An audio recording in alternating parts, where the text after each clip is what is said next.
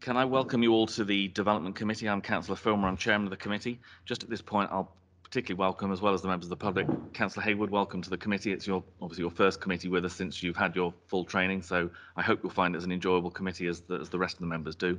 It's never dull, so hopefully if there's any questions, do feel free to ask as things go on.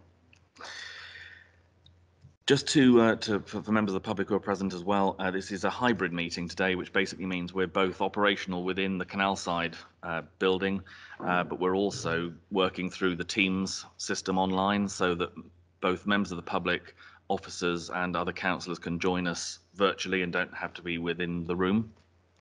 So there will be a little delay at points because we need to make sure the microphones get to members so that they can be heard through the computer as well as in the room itself. The format of the meeting today is basically as per your agenda that you'll have seen that's been published, and the officers' presentations can be found on the council website for those who are online. We'll take each application in turn. The officers will outline the applications before us. We'll then ask the members of the public to step forward if there are speakers to address us. Then members will debate and ultimately decide those applications that are coming before us. A couple of housekeeping notes just for those of you mainly who are in the room. There's no planned fire drill this morning, so in case of alarms going off, then they are the real thing. There are exits to the rear of the room and to the side if you follow the signs. If you require toilet facilities during this morning's meeting, they are through the central doors at the rear of the room. If you need to have a drink, there is water on the side of the room with glasses that you can have. And if I could ask all members present and members of the public, if you can make sure if you've got a mobile phone with you that you've definitely got it turned to silent, or ideally if it can be turned off, that would be better so it doesn't interfere with the sound systems. Just to introduce those who are with us today, as I say, there are some officers and members who are within the room. There are others who are online. So in terms of those who are present in the room, to my right are members of the Democratic Services team, Mr. Mulhewish and Mr. Taylor. To my left, from our planning section, is Mrs. De Vries. Also online, we have Amelia Elvey, Liam Evans, Shanta Parsons, Dean Titchener, and we will be joined by Nick Tate, who will all be at times presenting applications to us today. And also online we have from our legal team, Dawn Lehman, who is here to make sure that we carry out matters in a proper manner. I think that brings us to the end of the opening comments, at which point I would just say before we move on to the agenda itself, members may well be aware that Lillian Cartwright, who was a long-standing member of this council and a long-standing member of this committee, has passed away. And I would ask if you are able to stand, if we could have a 1-minute silence just before we start the full committee. So thank you very much.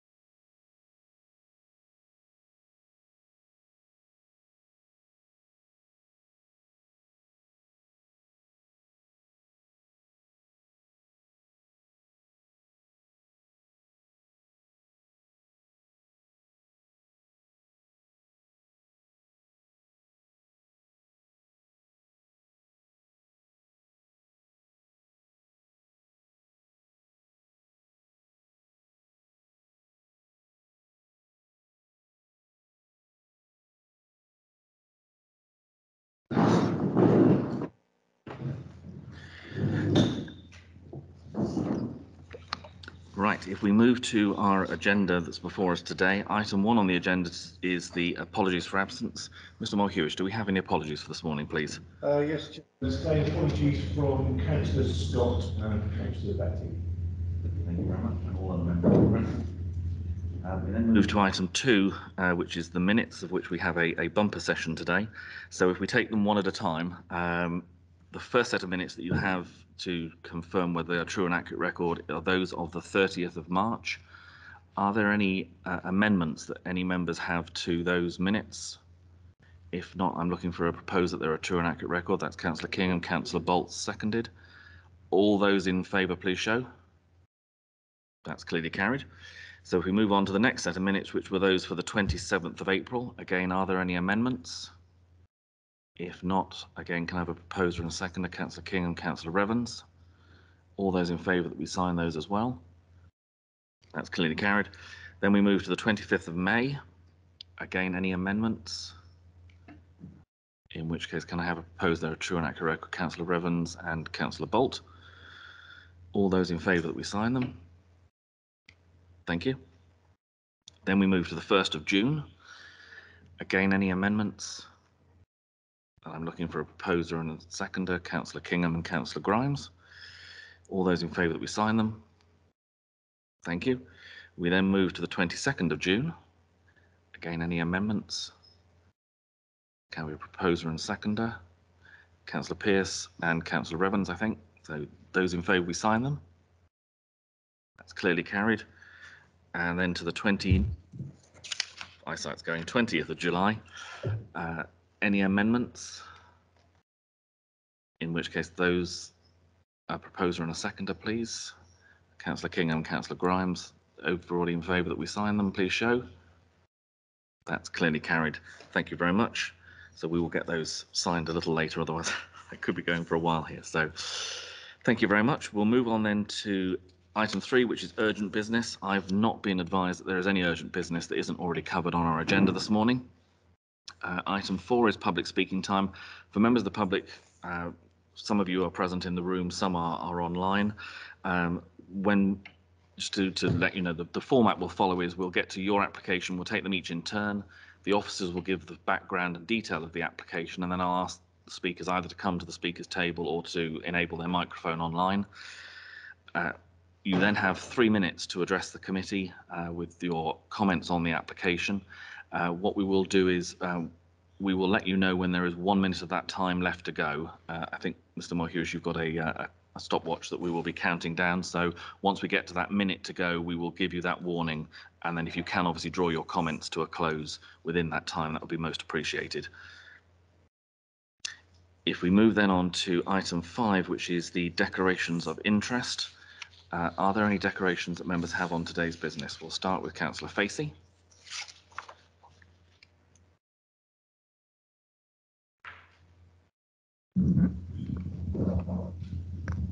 Yes, thank you, Chairman. Chairman, application on page 115. This is within the parish of Burnham and Hybridge, Chairman, which I'm a member, but I do not attend planning meetings, Chairman, and I've had no prior discussions with any member of the council relating to this application. Thank you. Three.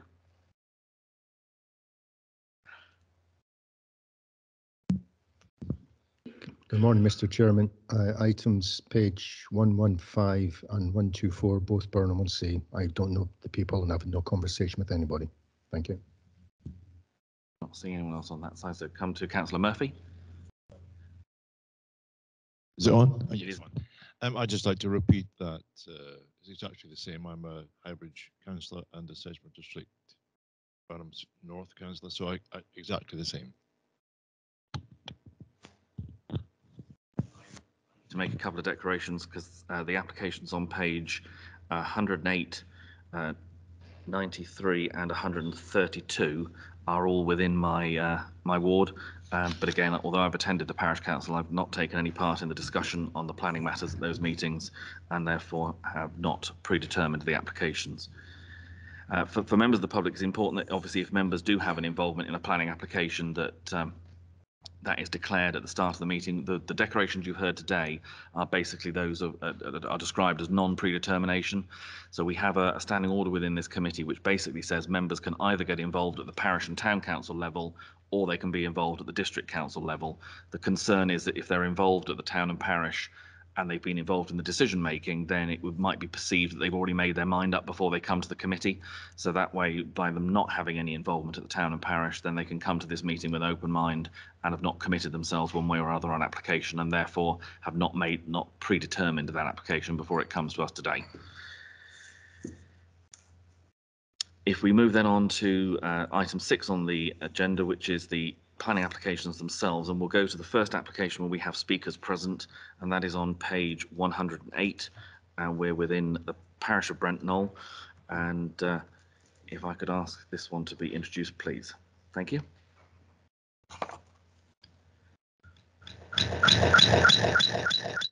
Thank you, Chairman. This application relates to the erection of an agricultural building on land to the south of Hafford, which is on Wick Lane, between Brentnall and Limpsham. Move on to... Yeah, okay. So this is the application location here. The site itself is an existing paddock to the south of the property, which is here. There are a couple of outbuildings to the rear, or within the rear parking area, which is to the north of the building. And as you can see, within the general area, there are a number of agricultural and domestic buildings, as well as residential properties within the locality. The site itself is bounded on the west side by Wick Lane and on the east side by the railway line, and is enclosed by existing tree planting and hedgerows. The site itself is outlined in red on this plan here. So we have the primary residence here belonging to the applicants, who have a small holding at the moment. They have a small number of livestock and a small amount of land holding, which they are looking to expand. And as part of that expansion, they're looking to erect this new proposed building within the location shown here. The existing access would be used to provide access for the building and to the paddock to the south, and would be used for the storage of machinery, implements, and dry feed. This is the elevation. These are the elevations and floor plans of the proposed building. So the building itself is to be 5.24 meters in height to the ridge, and will be clad in box profile sheeting coloured green. The building itself will have 3 bays, each of which will be accessed by roller shutter doors, with a pedestrian access door to both the north and south gable elevations. This is the site as viewed from Wick Lane. So this is the existing access into the paddock, with Hafford, the dwelling, located here. And Wick Lane goes, this is in a northerly direction with the application site here. The proposed building will be positioned along this boundary here, in the background here, with the railway line just beyond, on the other side of this line of trees and hedgerows. This is a view looking further towards the southeast corner of the paddock, and as you can see, it's fairly consistent in terms of vegetation along that boundary. It screens the railway line from Wick Lane, and this planting to the front here is adjacent to Wick Lane.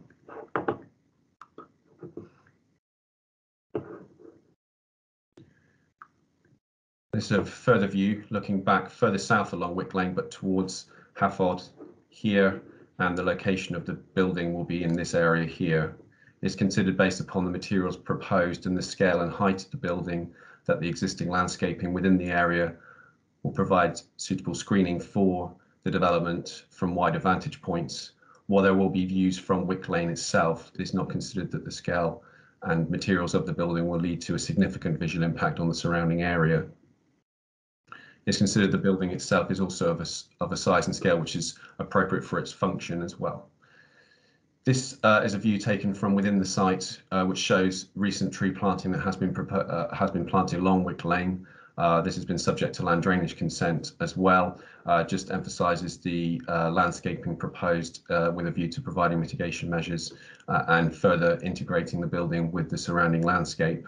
The planning recommendation is subject to a condition that requires the submission of a formal landscaping scheme, and this is considered to be a suitable approach to integrating the building with the wider landscape.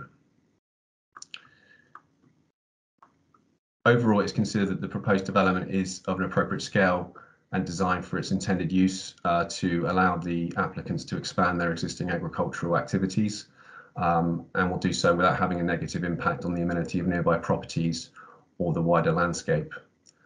In terms of the recommendation, there is an amendment proposed to the condition related to the agricultural use of the building. Rather than referring to the adjoining farmland, it is recommended that the agricultural use of the building is more generally tied to the use as agricultural rather than the adjoining farmland, in the event that the applicants, with their intention to expand the business, would allow them to use the building in association with any other land that they acquire in the future.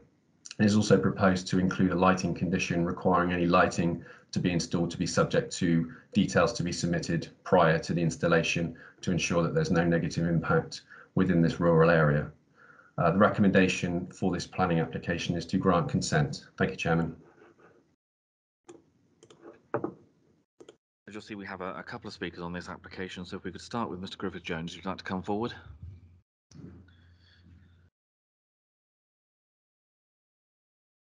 Is that okay if I take off my mask?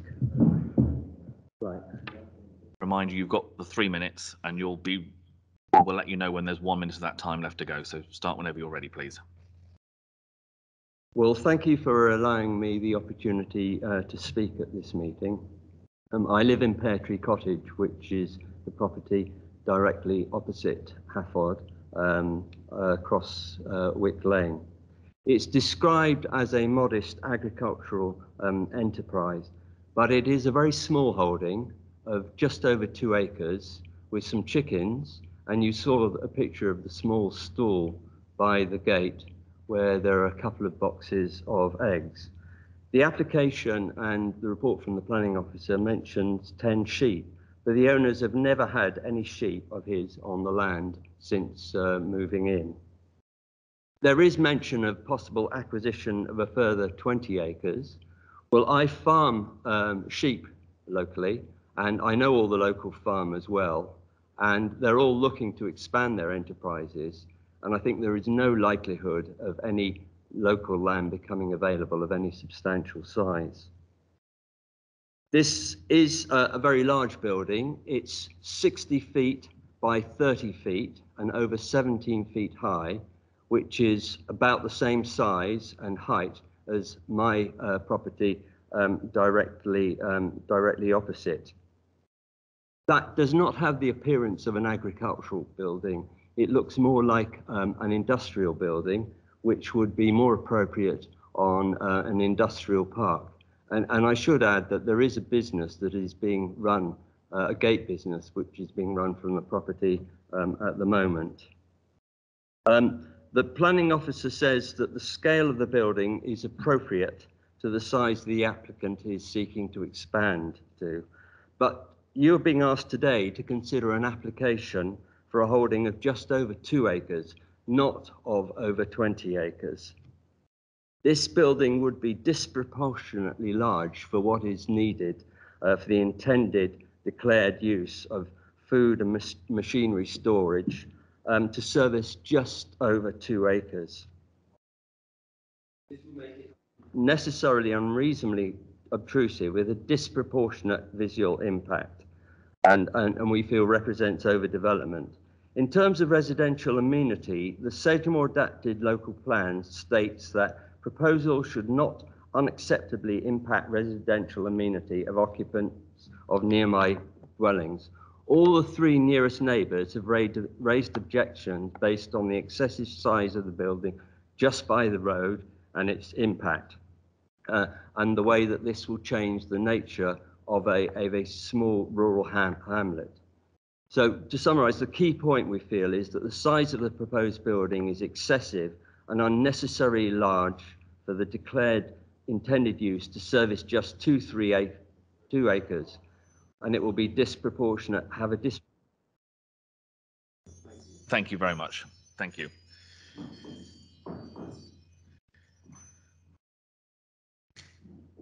We have a second speaker, which is Aaron Adams, who is the applicant, and I believe is joining us online. If you could make sure that your microphone is enabled, please. Is that? Can you hear me now? Working for us. Can you hear me? Hello, hello. We can now. We can. Oh, yeah, we certainly can. So again, just a reminder, you've got the 3 minutes, and we will let you know when there's a minute of that time left to go. So please start when you're ready. Brilliant. Again, thank you for the opportunity to speak during this meeting. Having lived in Somerset a whole life, I think it's fair to say we're locals. I grew up on a busy and thriving small holding that started alongside my father's business, which soon grew to become our family way of life. Since moving to Halford, we have bred and raised over 200 chickens and have sold over 300 fertile eggs online. 4 weeks ago, we expanded with new breeding stock. We already have plans to bring our 10 sheep home, venture into the world of breeding and rearing organic free-range pork and turkey. Our sheep are currently living at my father's small holding. However, he plans to slow down, meaning we will inherit his farming equipment. We have successfully acquired 20 acres of additional rental land locally to the 4 acres we currently have at Halford. We have also actively bid to purchase land locally and will continue to do so. Earlier this year, we harvested 200 quality small bale hay from our 4-acre paddocks.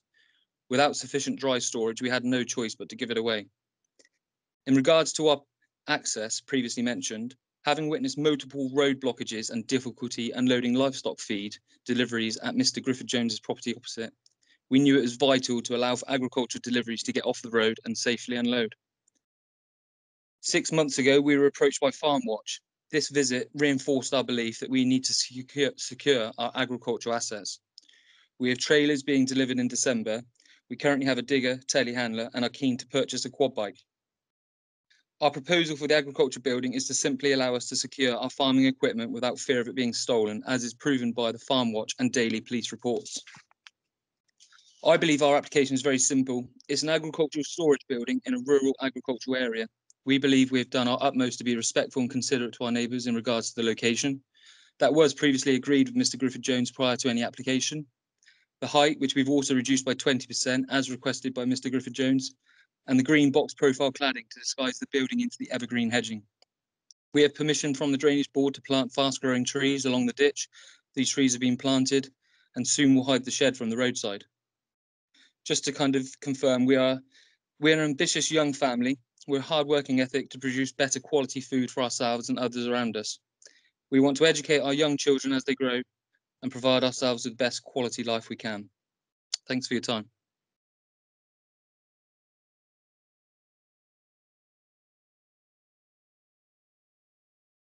Should we try again? Liam, are you able to hear Sorry, us now? can you hear me? I can hear you. Can you hear me? Yes, I can hear. Asking to Liam, the case officer, was basically, obviously, there is a justification for this building that's being put forward by the applicant of land and agricultural use. There has been some questions raised about whether that is sufficient to justify this building. I wonder if you could give us some information on that, and also in terms of the condition for agricultural use, what that would limit the use of this building to. Yes. So yes, we appreciate the applicant has a small holding at the moment, and what we're seeing in terms of the proposal is a building which we consider to be of an appropriate scale, given the limited size of the holding at the moment. Although appreciate from what the applicant has just said about expanding and acquiring those 20 acres. The trouble I guess we have is that we would need to see, or the applicant would want to see some form of secure storage on site to allow them to give that security of knowing that they could expand without significant risk to property and equipment, etc., etc. So we feel as officers that the justification has been provided for this rurally based development of the size and scale that has been proposed. In terms of the condition, we're basically just trying to give a bit of clarity to the use of the building going forward, because ultimately the building itself is being justified on the agricultural need, and we feel that an agricultural condition limiting its use to agricultural use would give that sort of certainty going forward and clarity about what the building should be used for. So subject to that condition, in effect, if the building became used for something other than agricultural, then it would be subject to enforcement action? Yes. I mean, obviously, pending investigation as to whether a breach had actually occurred. But yes, what we're trying to seek with the condition that we've set out within the report, which we feel is actually slightly restricted in terms of it name checking adjoining farmland. We feel that actually, if we expand that to allow that to be the building to be used for the additional land that the applicant may acquire in the future, it would allow still the certainty of knowing what the building was used for, but would allow the flexibility for the applicant to actually use it in association with land that also acquire as part of their expanding holding. Thank you very much. Councillor Hendry.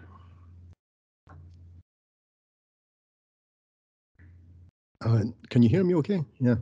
Good morning, Mr. Chairman, councillors. Small holdings like this have to be encouraged to expand. They have to be. That's the way forward. That's what people do. And what comes first is either the acquisition of land or the buildings to have the machinery and so forth. So it's a bit of a chicken and egg, which one comes first, but that's the way it is too. The building that the applicant is asking for is, in my view, how I look at this moment, is appropriate. He wants it for dry storage and security of his farm machinery, I guess. So at this moment in time, I can see the man going forward. I can see what they're trying to do. The building's not too bad considering what he actually wants it for. So at this moment, fine. Thank you, Mr. Chairman. Councillor Kingham.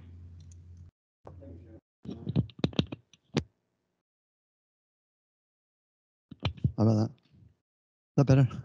Yeah, thank you, Chairman. This obviously has come to committee today on the objections from the parish council, which I'm trying to sort of make sense of. The application on the grounds of poor visual amenity, overdevelopment and insufficient ventilation for livestock. Now, looking at the details of the building, I'm not sure they're going to keep livestock in there. So obviously it's given the neighbours a chance to come along and put their views in. And providing we can make sure that this remains what it's actually intended for, and I've got no objections to this application. Any other comments or questions from members? Yes, Councillor Murphy.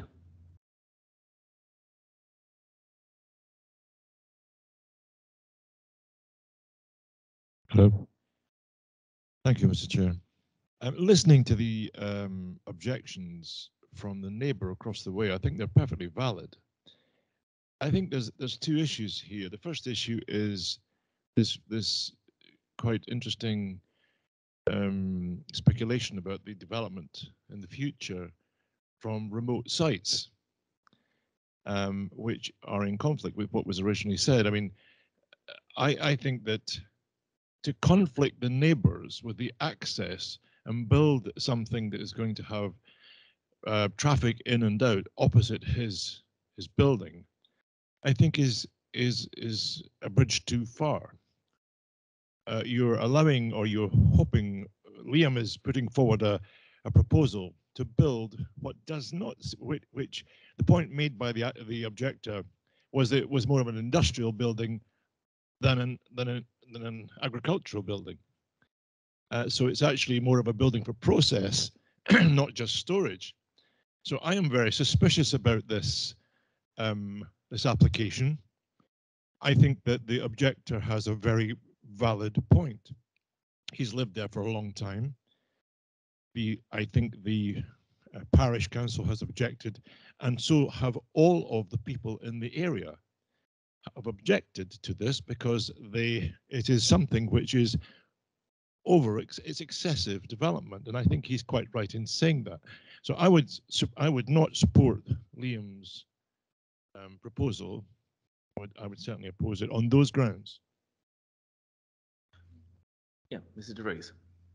There are 4 letters objecting and 10 supporting.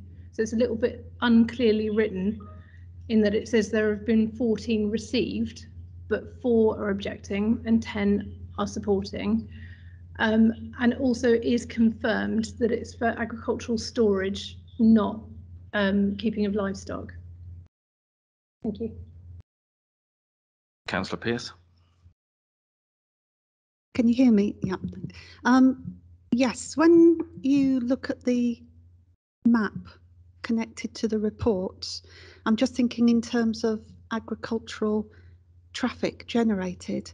There are 3 farms on that map in close proximity, and therefore in such a rural area with a high number of farms, you would expect some generation of farm vehicles. And I think with the conditions attached to the recommendation, I don't actually have a problem with this. It would seem appropriate use for the space and the evidence of need. The need has been established, and the controls around. Are there sufficient controls around the not housing of animals within it? I know it's protected against residential for farming purposes, but I just wonder if it's protected enough in terms of ventilation and the concerns expressed by the parish council. Could there be any sort of enhancement just to ensure that animals aren't kept there because of the ventilation concerns raised?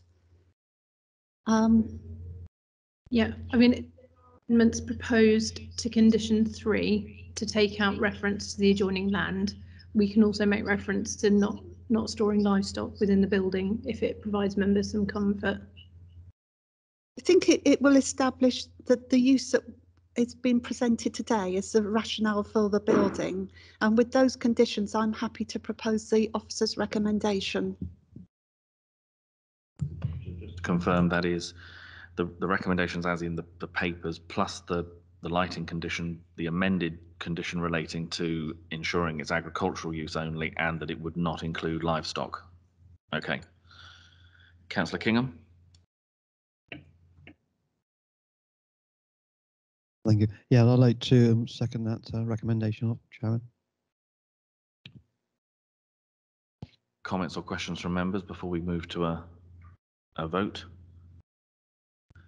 Okay, so the recommendation has been moved and seconded to grant permission with the amended conditions as outlined in the discussion we've just had. Those in favour of that, please show. And those against? That is clearly carried. So permission is granted with the amended conditions. 12 for, 1 against. Thank you.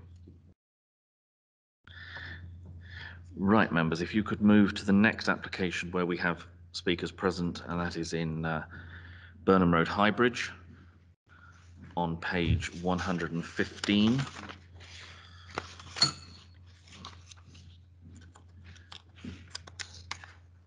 And if I could ask Amelia Elvey if you'd like to present this one for us, please. Sure. Thank you, Chairman. Good morning, everyone.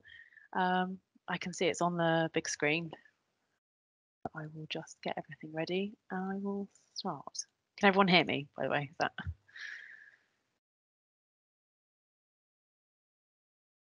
Can you hear me?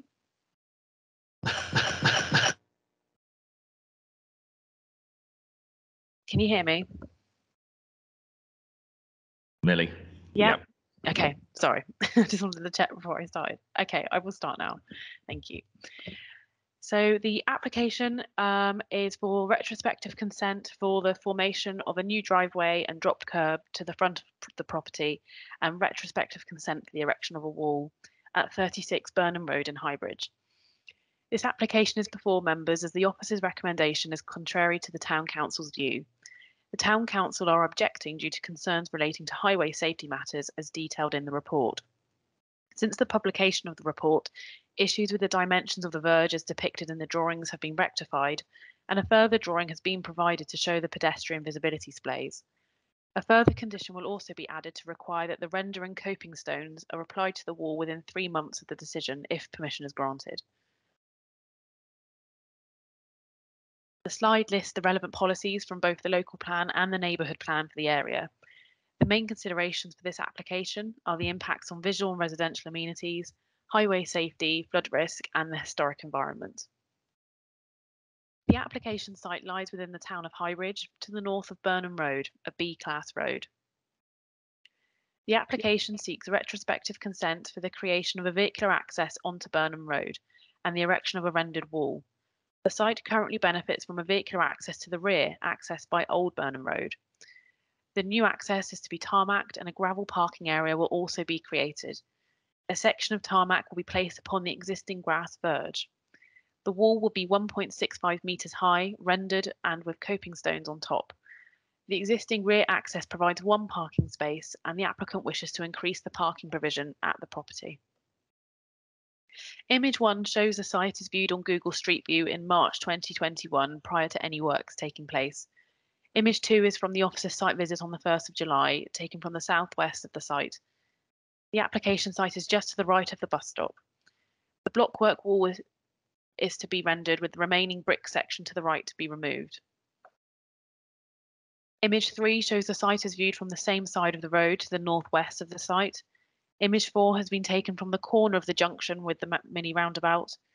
And image 5 is taken from the southeast with the vehicular access created where the pedestrian gate and red brick wall are. Here on this slide is a street scene drawing of the wall once completed with the access. The Highways Authority considers standing advice to apply to this proposal, and it is considered that the application complies with this. Drawings have been provided to demonstrate that both the relevant vehicular and pedestrian visibility displays required by this advice can be achieved, and conditions will be used where relevant to ensure this compliance remains. The new wall has been erected on the site of a pre-existing wall of a similar height. Whilst the previous wall was red brick, the new rendered wall was considered visually acceptable due to the other examples of render in the vicinity. A condition is suggested to require the render and coping stones are in place within 3 months if consent is granted to ensure that the visual amenity of the street scene is retained. A small section of grass verge is to be lost, however there is an adequate quantity of soft landscaping, particularly the grassed area to the southeast of the site, that on balance this is considered to be acceptable. Whilst the neighbouring properties on this side and section of Burnham Road do not have vehicular accesses in this location, opposite the site, a number of dwellings have parking areas to the front with accesses onto Burnham Road. The site is in flood zone 3, however the nature of the development is unlikely to increase the flood risk elsewhere. Surface water will be dealt with in accordance with highways requirements as previously outlined. The modest nature of the groundworks required are considered acceptable in terms of potential impact on any archaeological remains. As such, the officer's recommendation is to grant planning permission with conditions to ensure compliance with standing advice as set out by highways and for completion of the wall within 3 months. Thank you. Thank you very much. We have a speaker on this, which I have down as Robert Baker, who I believe is joining us online. If you could just turn on your microphone and check that it's working for us and that we can hear you. Hopefully you can hear me. Yes, we can. Yeah. Thank you very much. Lovely. Again, just remind you, you've got the 3 minutes and we'll let you know when there's 1 minute of that time left to go. So please start when you're ready. Thank you. Good morning, Chairman and members of the committee. The applicant has asked me to speak on their behalf regarding the planning application before you today. The applicant requires a new vehicular access as currently the property only has one parking space situated to the rear. This therefore requires the applicant's cars and anyone visiting to park in Old Burnham Road to the rear of the property, which often causes congestion issues. Therefore, the existing pedestrian access is proposed to be removed in order to widen the access so vehicles are able to access the proposed driveway and offer parking for 2 or 3 vehicles at the front of the property. As can be demonstrated on the plan submitted, there is sufficient visibility display of 43 metres in either direction when pulling out from the property, and a car is always able to leave the property in forward gear to prevent reversing directly onto the main road. As can be seen on the enclosed site plans, a driveway will provide a turning circle for vehicles. Furthermore, there is sufficient visibility display for pedestrians walking along the pavement with cars emerging from the property. Therefore, the proposal meets with standing advice as set out by the Highways Agency. Works did commence on site, which is why part of the application is retrospective, as a former red brick wall which was adjacent to Burnham Road was dangerous and was going to collapse and either cause damage to the adjacent pedestrian footway or potentially cause an accident with passing vehicles on Burnham Road. Therefore, it was required that this wall was urgently replaced in order to secure the boundary of the property and prevent any accidents occurring. We note the Town Council have objected to the planning application in view of the visibility display, and we can confirm that there is in fact 3.2 metres from the edge of the highway back to the proposed driveway, which provides sufficient vehicular and footway visibility, which is demonstrated on the plans which form part of the application before you today. Additionally, you will note that the visibility display avoids the bus stop, which is situated approximately 12 metres distant from the access. 1 minute. Furthermore, there are residential properties on the opposite side of the road, which all have vehicular access leading directly onto Burnham Road, and there have been no issues with access onto the road nor accidents occurring along this stretch. I would trust you're able to approve the application before you today. Thank you for your time. Thank you very much. Members, any comments or questions? I've got Councillor Hendry and then Councillor Facey. Thank you, Mr. Chairman. I drive past this all the time. I know exactly where it is, the whole layout and everything about it. And to be perfectly honest with you, it's dreadful, absolutely awful. If they're saying they could park 2 or 3 vehicles in there, which I think is correct what they said, there's no way in this world somebody could do a 3-point turn to make their car go out in a forward gear. It couldn't happen, just not possible. If this had come before us before they had started, I would doubt very, very much if this would have got put through as actually granted permission. It's on a very, very dangerous, it just comes straight out. I'm sure they have a drop curb, etc. That's part of parcel. But it's on a very, very difficult, awkward place on the road to come out on. And I just do not like this one bit. If it come before us before they started, I doubt if this would ever get passed. Thank you. Thank you. Mrs. De Vries, do you want to comment on retrospective applications and the way we have to deal with them? In respect of retrospective applications, it can't hold any weight in the determination. So whether they've started or not shouldn't make any difference to the recommendation that members would have as to whether the development is suitable or not. In terms of the layout, in respect to the comment about the 3-point turn, obviously there's the arched tarmac area and then a proposed gravel area. So I think as members can see probably from this slide, that if you entered the site and parked in the gravel area, there's enough space to the front to enable vehicles to do a 3-point turn, and County Highways have raised no objection on it. Thank you, Chairman. This old apple again, standing advice.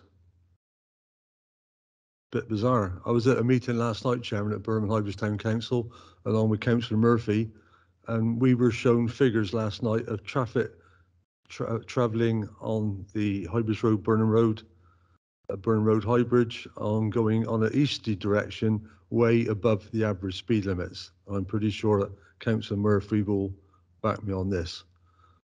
So that's a matter of interest relating to standing advice. Regarding the bus stop, which was shown on the drawing there, which is very nice. There is a small projection out for weatherproofing. People stood there, but it does not stop people with prams, pushchairs, young families actually standing right out on the footpath. So to my mind, that's blocking your view from the right, traffic travelling eastwards, Chairman. I'm not happy about this one at all, purely on the fact that it just doesn't stack to me, the fact of why do they need to come out onto the main road. Thank you. Councillor Perry.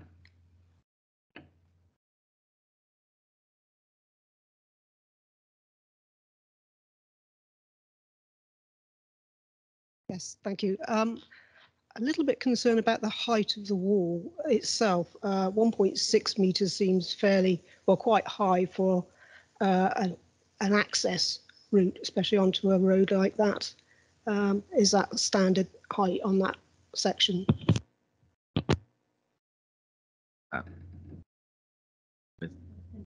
Yeah, Ms. Elbe. Hi, sorry, I couldn't hear. So this brick wall here, that is to remain because that belongs to the neighbour, and that is a similar height to this blockwork wall, which is subject to this application. So on this section, I would say that it is similar to the other heights. In terms of the visibility display, as well as the drawing that shows the pedestrian visibility, I have also received a drawing to show that it can achieve the 43 metres visibility in each direction, and I can put that on the screen in a moment. In respect, that is based on the speed limit being 30 miles an hour, and I appreciate that there may be other data. I mean, I haven't seen this. Sorry, there's an echo.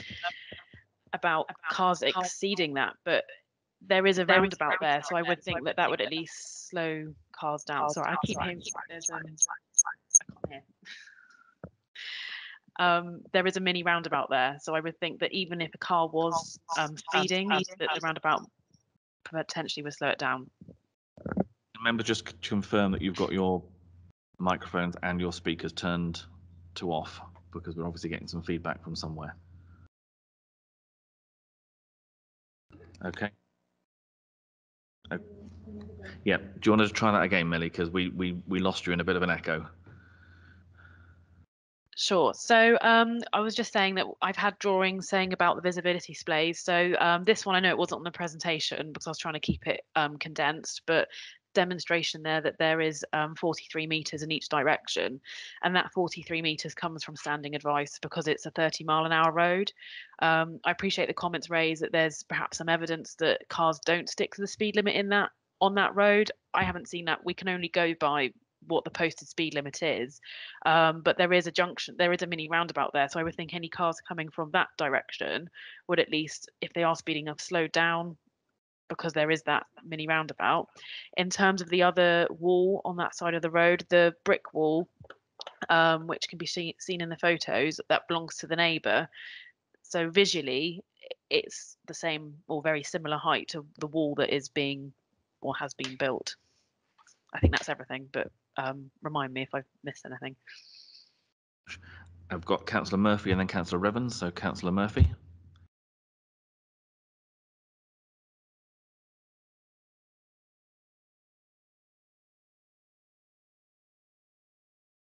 Hello.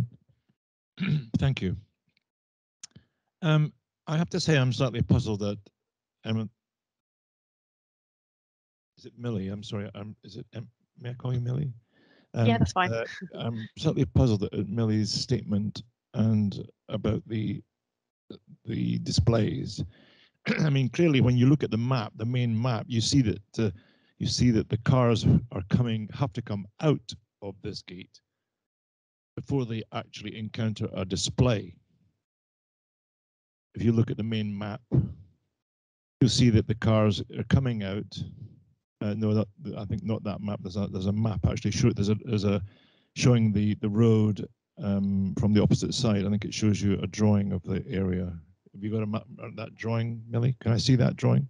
Well, even looking at it now, you're looking at it, and this idea that the car has, that this actually provides a display, a visual display, or what do they call it, a bell-mouth entrance, for example. It doesn't do that. I mean, what you're doing is talking about a car coming out onto the verge, and then it will have some form of bell-mouth entrance after it comes out of the gate. There is no bell-mouth entrance built into this. And I can understand why the town council would be scared stiff about this, because it's very close to a bus shelter. As Councillor Facey has already said, this is an extremely busy walking area for mums. It's also a route to the school.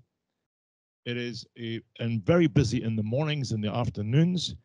And I would hasten to add that if you look on the opposite side and they're talking about lots of entrances, where are they?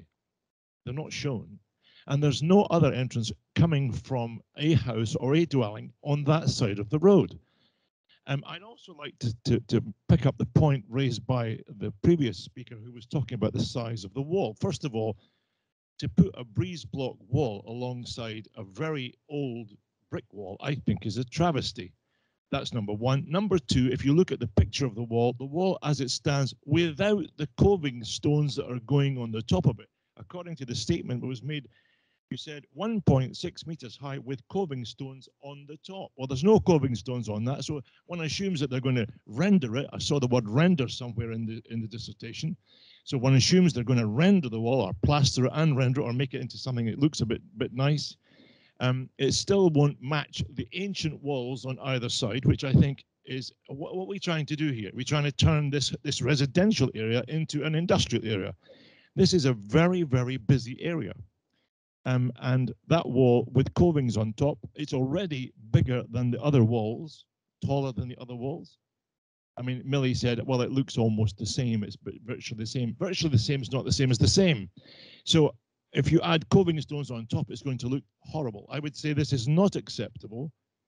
Also, I would say that with the traffic, I don't know if any of you have been along that road. That is becoming a very, very busy area, especially up to the roundabout, and especially with the bus stop there. And the bus stop will completely obscure any so-called Bellmouth entrance that's not there even. So I would have to say that I could not support this on the grounds of safety, accessibility, and in other words, turning that area into an area, setting the precedent for other buildings to create exits onto that extremely busy road. I'm sorry, I can't say any more than that. I'll be getting too passionate about it. Thank you very much. Ms. Elway, do you want to comment on any of the issues that have been raised? Sure. Yeah, just a couple of things really. So, in terms of the render on the wall, whilst I appreciate there are red brick walls immediately adjacent, as you can see from this photo, the use of render is in the vicinity. And the drawing there shows that it will be 1.65 meters with the coping stones. And in terms of the highway safety element, highways have said standing advice, and the information before us shows that it complies with that. And unfortunately, that's all I can work with, so I don't really have much more to say on that. I don't know if Dawn's got anything to add.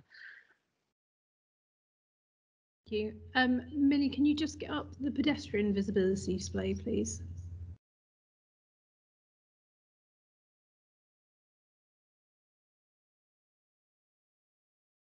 Okay, so from these images, the one thing I want to make clear to members is obviously the grass verge between the pavement and the wall.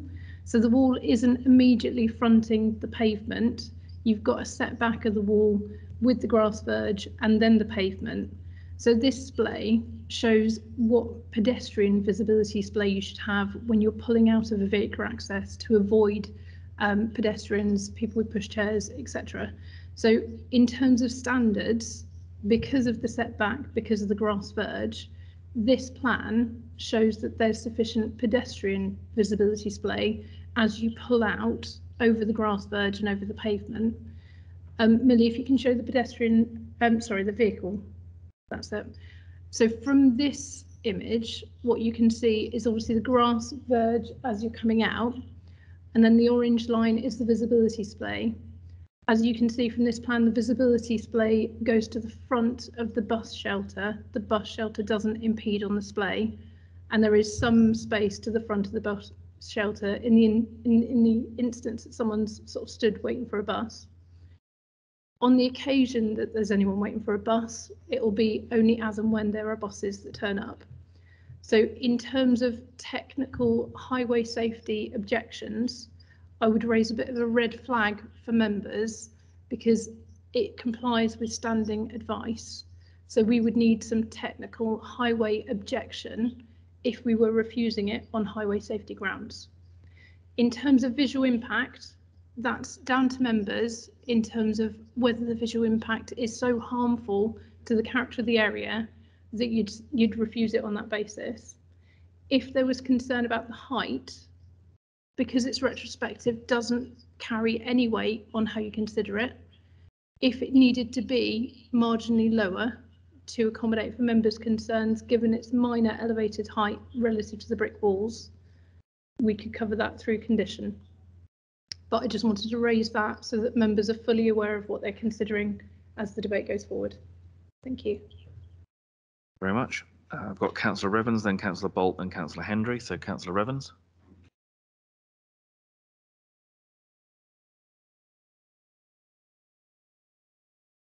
Hello. Yes, I'm on. Thank you very much. I wonder if Ms. Elvia, we might have the visibility display diagram back up, please. Sure, the vehicular one or the Thank pedestrian? you very much. You members will notice that the diagram is drawn here with the edge of the bus shelter being alongside the edge of the grass and the pavement. and is on the other diagram there. So you can see that there is a straight line going from all the way across. Could we now go to you had a slide with 3 pictures on that one. No, back one. Thank you very much. If you look at image 5 and you look at the bus shelter, to me that looks like it's coming out in front of the pavement line, or in front of the grass line. So the diagram that we've been shown with the visibility display, to me, does not look accurate.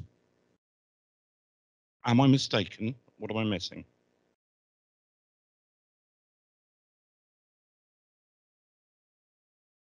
Ms. Elving. Yeah, base. I'm just going to measure the gap. Sorry. Oh, don't know if you can hear me. Yeah, I'm just going to measure that gap. Sorry, carry on.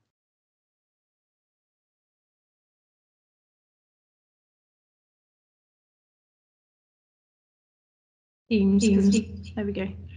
So I think based on the plan and the photos, there is a minor encroachment of the advert area on the bus stop that comes out slightly further than the edge, but that's 40 centimetres. From the photo, it doesn't look like a 40 centimetre encroachment, so it'd still fall behind the visibility display. But Millie, if you want to confirm. Yeah, I agree, Dawn. Of course, at a distance, that visibility display is considerably reduced just by that 40 centimetres. So I'm just a little bit cautious about how that diagram is drawn and how it looks different on that photograph. Can I also just go to the highways advice that's there? And I'm particularly curious about the last sentence that they raise. The property appears to have off-road parking at the rear, so it is not clear why another is necessary and could set a precedent for further accesses onto from the B3139. I appreciate the syntax isn't all that it could be in that sentence, but to me that is highways expressing a concern about that rather than a unadulterated 3 cheers for this application. Am I interpreting this differently? I think based on the comment that's been submitted, they haven't raised any highway safety objections to the access. They just raised a question as to why you need 2. In terms of the information provided as part of the presentation, they've got access to the back with a single parking space. So any other additional vehicles will be taken up on-street parking in the surrounding area. So the will for another access to the front was to take existing cars off the highway. And if the access is safe, then there's no reason to object to 2 accesses to a property. Go to the blue line application diagram there was, please.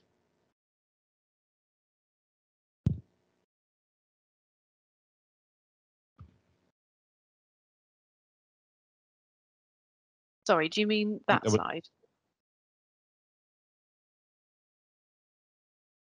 As well. So there's a building to the rear, which has got a grey roof, and a building to the side with a brown roof. Can we just clarify what those 2 buildings are, please?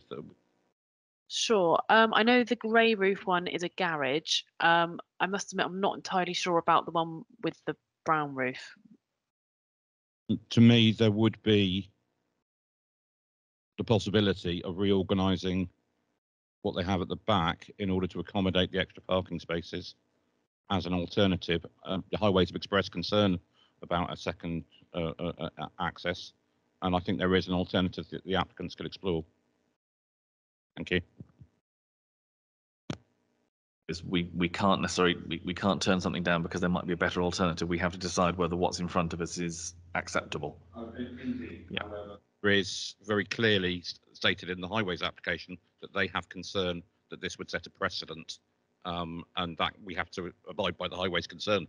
You know, for unusually there is a highways concern, and I don't want us to ignore it. Thank you. Ms. Elvey or Ms. De Vries, do you want to make any further comments at that point before I come to other councillors? No. Okay, that's fine. So I've got councillors Bolt, Hendry, and then Facey. So Councillor Bolt.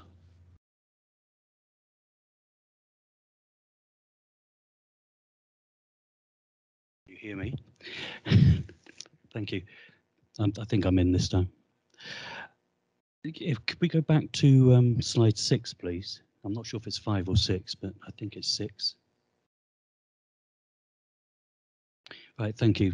That's the first instance. The next one will be 5. The vehicle there is more or less in a position where you're going to end up with a bus stopped. I don't know how long they stop for. I don't know how often they run. But if you've got people getting on or off, your visibility display is exactly this side of that bus shelter. Vehicles coming out onto that roundabout, joining the roundabout, will be looking to the right to make sure it's clear and to go round a bus. I'm sorry, but I don't think it's safe to say that the visibility display is correct. It doesn't take into account that you will have a mobile obstruction there, hopefully numerous times a day. I just can't agree with the safety side of it. If we go to slide 5, I think it shows it better.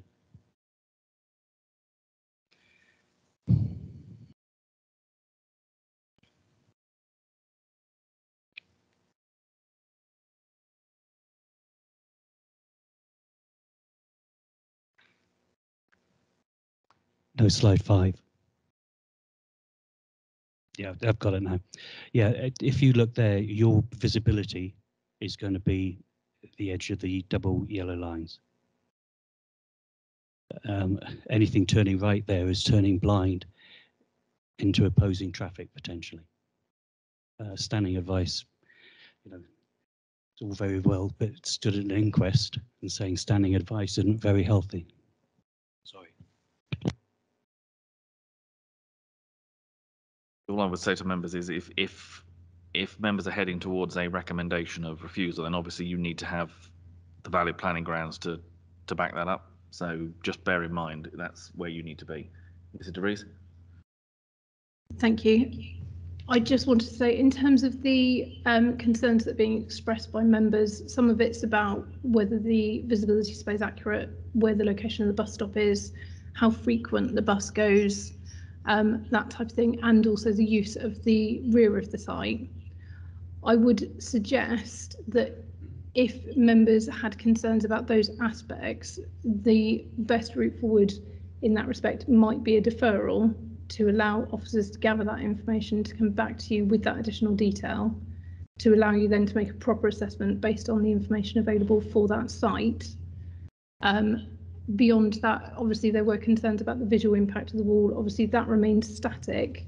So, you know, however members want to consider that, but in terms of the highway concerns that are being expressed, I think probably what you need is a deferral for gathering more information to be able to settle your minds in terms of what the potential impact could be.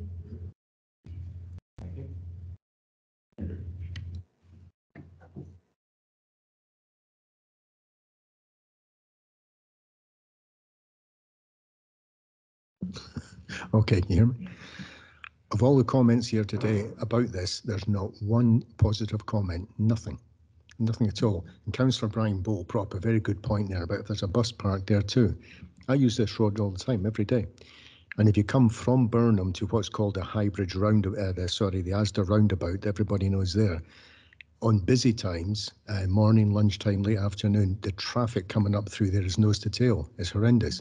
But don't forget, you've got the traffic coming into Burnham as well. And if you pulled out of that driveway wanting to turn right when the busy traffic's there, it's absolutely impossible. It's ridiculous. Anybody from Burnham would tell you that is backed up there. There is nothing positive I could say about that there. Nothing. Thank you. Councillor. We'll need some new wipes in a moment, Chairman. Yes, Chairman. Not concerned about the wall at all, Chairman. It's a purely safe aspect. And I would like to take up Mr. De Vere's offer for its expertise and hoping I can get support to have this deferred, because some of those measurements, as Councillor Revin's come up with, they don't actually start. I went past there this morning twice to have a look at that. There are mentions about houses opposite. Houses opposite have a drive, but they've also got probably 4 meters of lawn. And superb view. That is a very tight angle there, relating to the technicalities of display, Chairman. So I'm not quite pleased. I'm really asking for a deferral, Chairman. I propose that. Thank you. And that's a deferral to get further technical information on the Technicalities of display, Chairman.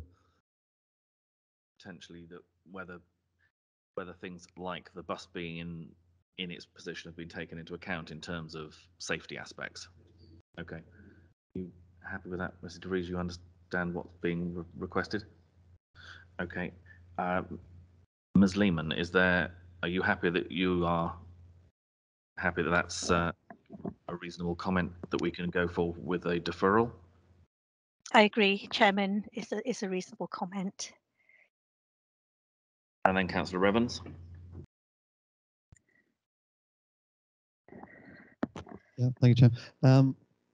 The one concern I've got is looking at the site plan. It shows a relatively small garden with a gravelled area for a turning circle, so that you can drive in and turn and exit at a forward gear. We all know that you should always leave a property in forward gear, but people do reverse out of these properties.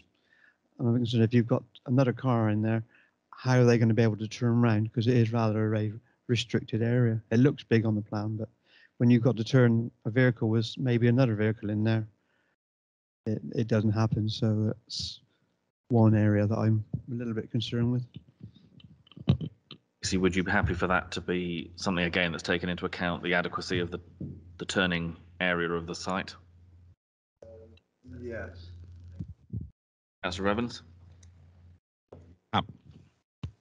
Hello, happy to hello.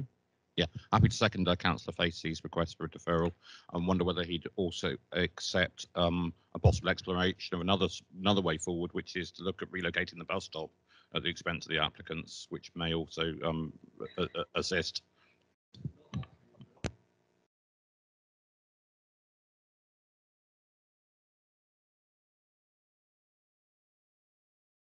Facey's proposal. Okay, Councillor Murphy. Thank you. Just one final point. I would like you to know, after 40 years living in Burnham-on-Sea and living and working in Highbridge every day, I am someone who's travelled this road every single day in life, apart from when I've been going up all over the country. And one of the areas that you have to take, I would actually ask you to consider with the highways, is just a few yards beyond the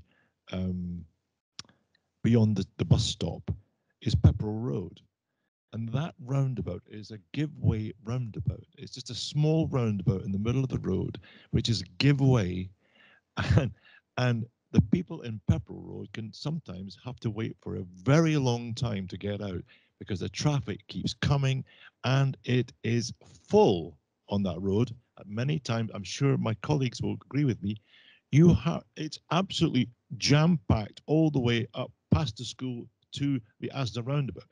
You are not talking about a road that's, easy to deal with. It's not easy. You've got to be very vigilant, especially at that roundabout. And that's just before you come onto the bus stop and just before you come onto this proposed exit. So I can fully understand the concern of the town council about this. It's not about trying to thwart the people who need the access or want the access. It's purely about safety. That's all I can say. Much. I'm not seeing anyone else indicating at this point, so we have a recommendation that's been moved and seconded, which is a deferral to liaise in terms of the detail of the highway safety, the visibility displays and turning areas.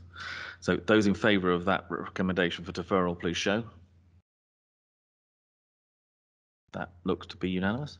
That's unanimous, Chairman. Yep, clearly carried, so that is deferred. Do we need to put any sort of timescale on, or just literally for it to come back once we've got the information? Once we've got the information. But we no longer than a quarter. Up to 2 committees. Yeah, we'll aim to get 2 committees, but obviously we need to make sure that we've got the information sorted.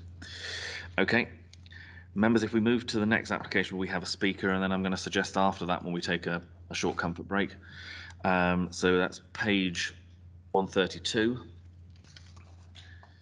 And we move to East Huntsville, and Ms. Parsons, I think you're presenting this one for us. Thank you, Chairman. This is an application for the erection of a detached dwelling. This is on the land to the south of Swallows Watch Farm, which is a holiday accommodation. The site is located outside of any settlement boundary and within flood zone 3. You can see that it's located to the east of the M5 motorway, and it's almost a mile to the west of East Huntsville. The site forms part of a larger area of land that was formerly attached to Long East Farm, which is a dwelling here. That's subsequently been sold. Within the land also there is a holiday unit that was approved and has been in use for holiday let for some time. Also, consent was granted in 2019 for the erection of 2 further holiday units within this area, and that's currently under construction. As you can see, it's in a rural area with fields to the south and the east. To the west is the Secret World Wildlife Sanctuary, and some of the barns here that were attached to the listed building are currently being converted to residential use.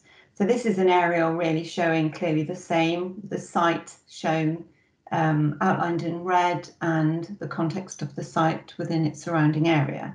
And again, this really is showing the same. In terms of, I'll just run through some photographs before I show you the actual proposal. This is the existing vehicular access into the site. This would be utilised to gain access to the site for the proposed dwelling. This is the end elevation of Long East Farm, which used to be in the applicant's control. You can just about see the gable here of one of the tourism units. Going into the site, that is that tourism unit I was outlining earlier, and that's fully functioning, I understand. Now, this is looking across to where currently under construction are 2 other tourist units. And this is the area upon which the proposal relates. There is a public footpath that runs alongside this land further on towards Secret World, as well as running further south alongside the site. Another view looking further westwards of the land, and then looking from the corner right into the site, and there is a public footpath that runs to the south here. And that is the side of the existing holiday unit you can see behind the stacks. Now, just to run through a few more photographs, these were submitted as part of the application by the applicant's agent. This is the views of the woodland planting to the south of the site. The top photograph shows views from within the site to the west and the listed building. And then the bottom photograph shows the view within the site looking towards one of the holiday units being constructed. Further views from the top one is looking south. I'm sorry, these are not very clear. View within the site looking southwest again towards the existing holiday unit. This is the layout. So it is proposed to construct a dwelling located here within the fields. This area here, which you won't be able to see very clearly on the slide, but this area here is landscaping. And so the existing vehicular access that you can see as a gravel track runs and joins New Road up here. This is the existing holiday unit functioning, and these 2 areas are the location of the 2 approved holiday units. The proposal seeks to provide a 3-bed, 2-storey property in the form of a bungalow. 2 bedrooms would be downstairs, with 1 bedroom with an ensuite upstairs. I'm just going to go back to the site plan. Now, in terms of the principle of residential development in this location, there are policies within the local plan that support exceptional development within the countryside for dwellings. Those include, the policies include D10, which relates to rural workers' dwellings, D9, self-build and custom-built dwellings, and D10, sorry, and CO2 infill housing in the countryside. Now, within the agenda on page 135, the policy points or the criteria of the policy for D10 has been copied and posted there for your information. This relates to rural workers' dwellings. Now, policy D10 supports the erection of dwellings to meet the accommodation needs of permanent workers in agriculture or other rural businesses outside of the identified settlement boundaries, provided certain criteria are met, and the set of criteria is listed. Now, the applicant stated that this proposal would allow them to downsize their living accommodation to the north of the site, whilst remaining in close proximity to the tourism site to manage and service it as necessary. However, it is understood that the applicant's dwelling has subsequently been sold and they no longer reside at Long East Farm, which is here. Notwithstanding this, the provision of 3 lodges in isolation would not normally be sufficient to support a full residential dwelling. It is not considered that it has been adequately demonstrated why a dwelling is required to satisfy a functional need to live at the site that cannot be met within a defined settlement boundary, the nearest being approximately a mile away, or that the other criteria within policy 10 has been met. In terms of policy CO2, which relates to infill housing in the countryside, the policy criteria is listed on page 136 of the agenda. In respect of the site relative to this policy, it's considered that the proposed dwelling would be sited within a paddock to the south of the relatively recently approved holiday cottages. The built development comprising of these holiday units, the main dwelling, and Secret Wall to the west does not constitute a small village, a hamlet, or a clearly defined nucleus of existing dwellings. While the proposal is to be a self-build or a custom-build project, it fails to meet policy D9. It does not amount to infilling of the main built-up area of the settlement, as the site is to the south of the existing holiday units and would project out into the open countryside, and as such would not maintain or enhance the sustainable patterns of development. It would physically extend the built form into the open countryside. The development is not in accordance with policy D19, the landscape policy, due to its extension of the built environment into the countryside without any exceptional need for such development. It's considered therefore that the principle of a dwelling on this site fails to meet policy CO2. In respect of policy D9, this relates to self-build and custom-build homes. Again, the policy criteria is listed on page 137 of the agenda. In respect of the site relative to policy D9, it is considered that it fails to meet the infill policy, CO2. No evidence has been provided to demonstrate that the future occupants are identified on the register. No evidence has been provided of the future occupiers being fully involved in the planning and design process from an early stage. And the development of a dwelling to the south of the holiday units within the open paddock would not complement the existing built form. And due to its distance from settlements, it does not provide opportunities for walking and cycling to local services and facilities. It's considered in terms of the principle of the development, therefore, the proposal fails to meet the criteria of the policies CO2, D9 and D10. In terms of impact on highway safety, the access would be via the existing access that serves the existing approved holiday units.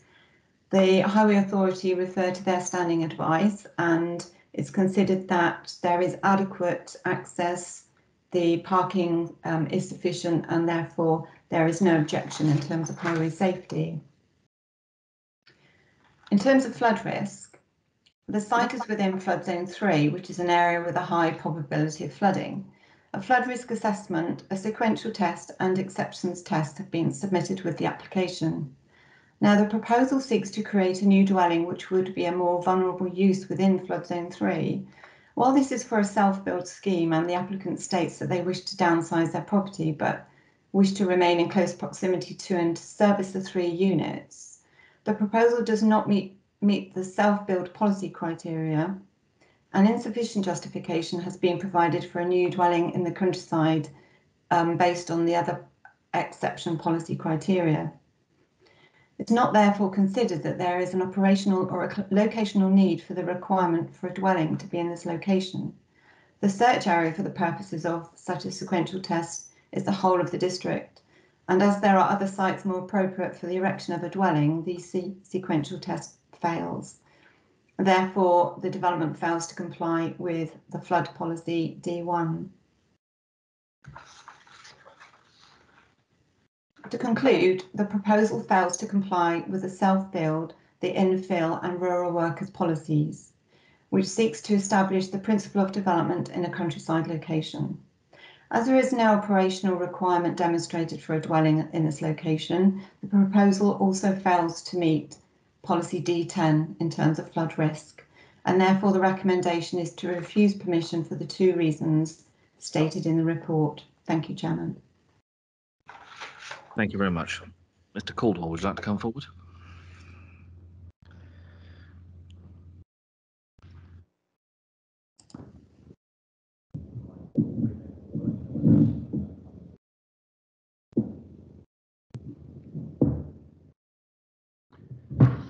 Good morning. My name's Graham Caldwell and I'm the applicant of this self-build proposal. In March of this year, my wife and I had to make a decision to sell off part of our title.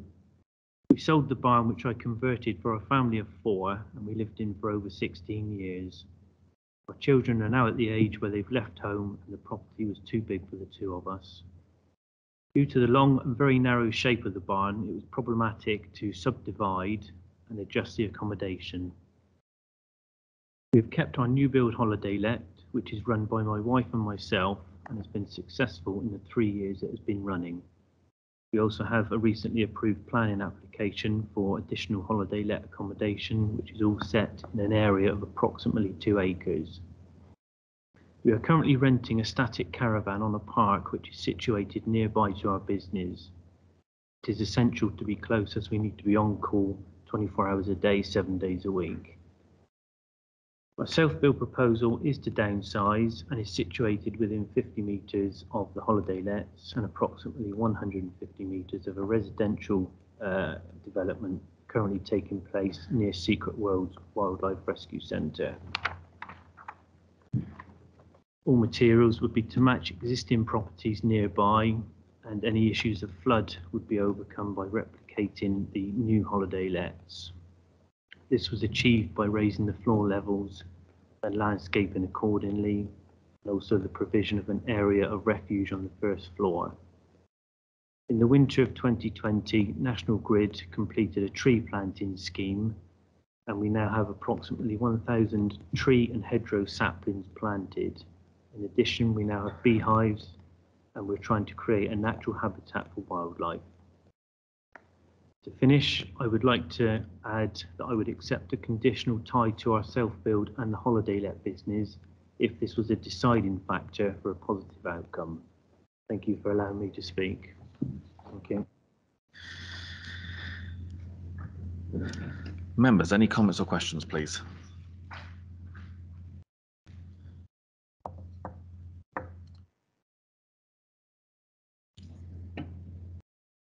I'm not seeing any.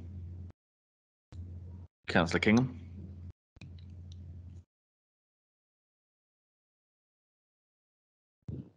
Okay, then, Chairman, thank you. Now,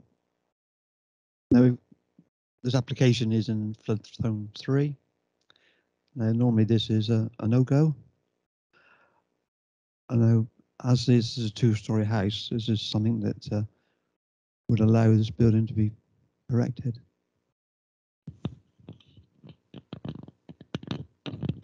Start on Ms. Parsons.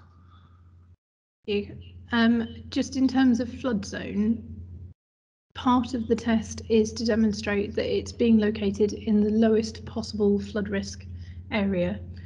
In terms of locating it in flood zone 3, there would need to be other policies that support its location in flood zone 3 first, for us to then limit the search area to that location. This site is up and operational as a tourist site. There's an existing unit currently occupied and 2 under construction, but a scale of tourist site for 3 units historically would not normally be considered sufficient to justify a rural workers dwelling on site to manage and maintain those units.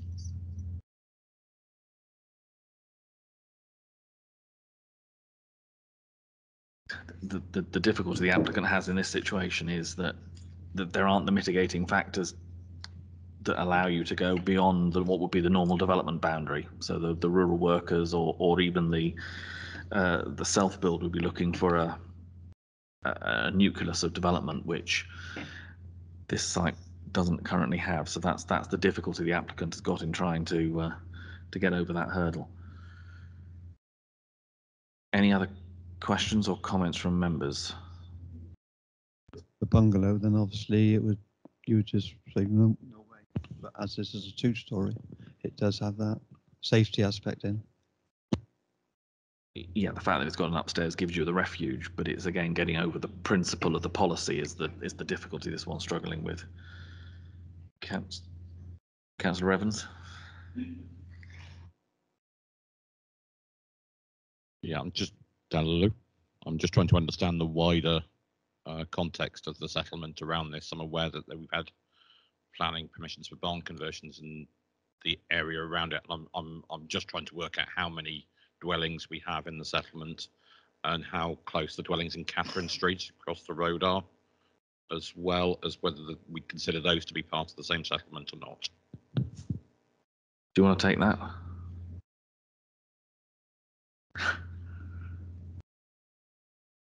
I'm guessing that's a no. So, Mr.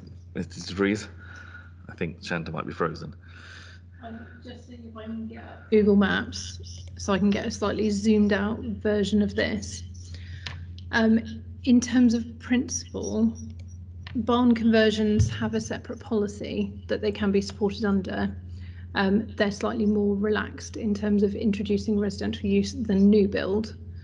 And in terms of residential development, you'd be looking at a cluster or a hamlet, and most of them have been converted for holiday lets. So it's not out and out residential within the locality. I'm just seeing if I can get up a site location plan.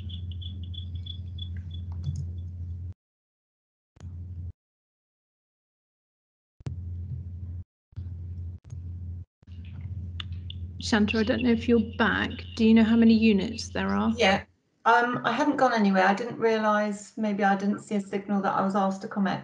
So basically, we've got a barn that was converted here many years ago. And we've got the main listed building here and a barn that's being converted here and here. I'm not sure if there are any more converted dwellings. This area of land here is the Secret World Wildlife Rescue Centre. There is, under the applicant's control, the holiday unit that's been approved and been functioning in this location, and then 2 holiday units in this location that have been approved, not yet completed. In terms of development in Pear Tree Farm or Mullins Farm, I'm not aware that there is residential there or not, other than the farmhouse, and Catherine Street is here. I mean, clearly the site is not within a settlement and it's not classed as a hamlet. It's really a countryside location. Thank you, Chairman. Councillor Bolton, then Councillor Grimes.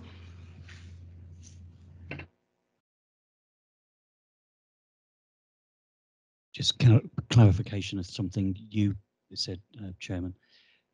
Policy D10, for it to be a building which is required for a business in the countryside, how many units would have to be there for it to be required? We've got it for a settlement, but I don't see anything in policy that says you've got to have X amount. And it would appear that this person is actually developing that site, i.e. they've just put another unit in.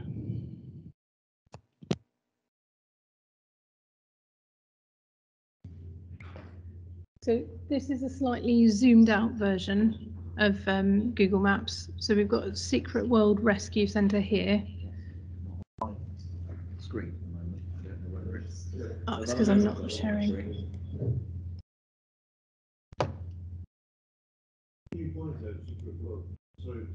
Yeah, just bear with me. Trying to get the. Taking over Shanta's sharing, so she's going to have to share back at a later point.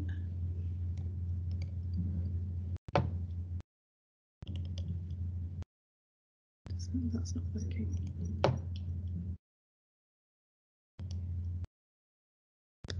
It's not going to share outside the room. In terms of location, this will only show 4 members in the committee room, but it's a zoomed out version of Google Street Maps. So Secret World Wildlife Centre's down here. The site being applied for is in this location down here. And Catherine Street, as referenced, is slightly up here. Sandra, I'm happy if you want to share back.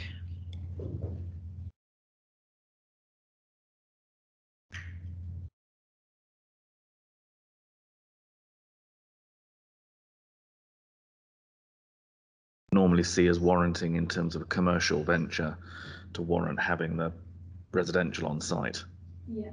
The policy test.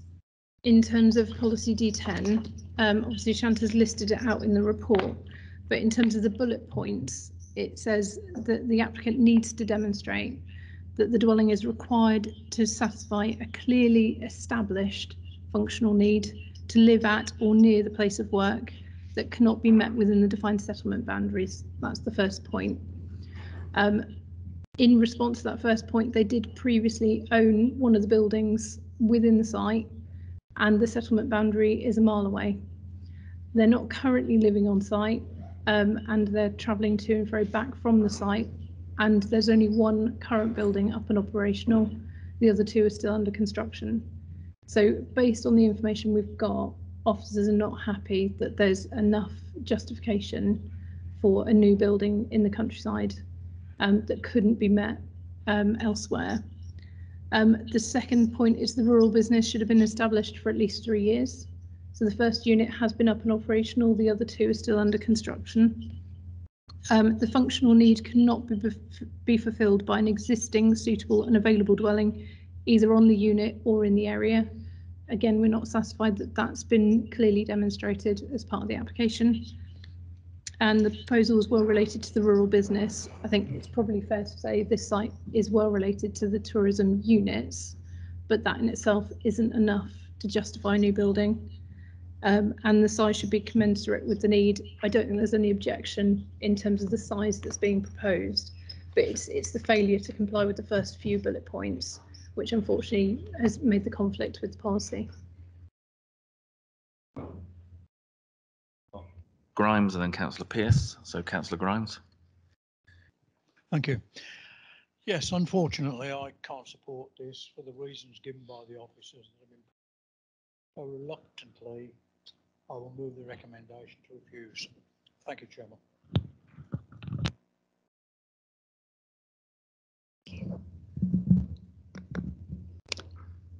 Can you, yeah, that's okay, isn't it? Yeah, I share the concerns about this application for all the reasons within the report. It seems to be a business that's been developed on a site where there are many constraints for good reasons. It's on a flood zone, and it's the policies are there to protect the rural environment. And to me, this seems to be a step too far. So I will second Councillor Grimes' recommendation to refuse. Thank you. Are there any other comments or questions that members have? I'm not seeing any. So in which case we have a recommendation that has been moved and seconded to refuse permission. Those in favour of that recommendation, please show. Unanimous? That is clearly carried, so permission is refused. Members, as I said earlier, we'll take a short comfort break at this point. If we break for 10 minutes and restart at 20 past, when we'll take the application on page 141, where we have a speaker present as well.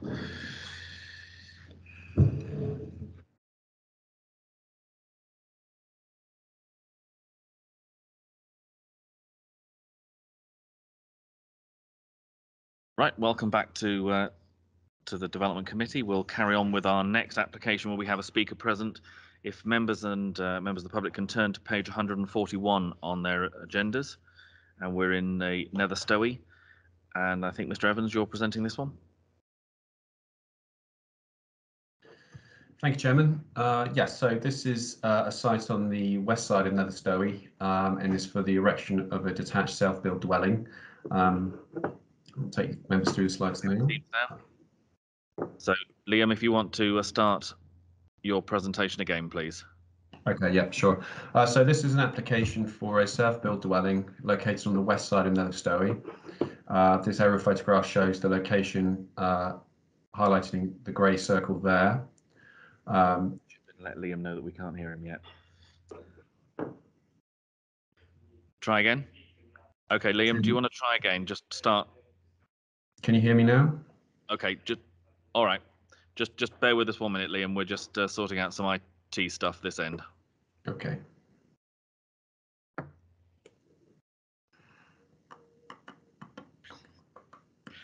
I've got a few, but I'm not sure I'm allowed to use them on the Teams. But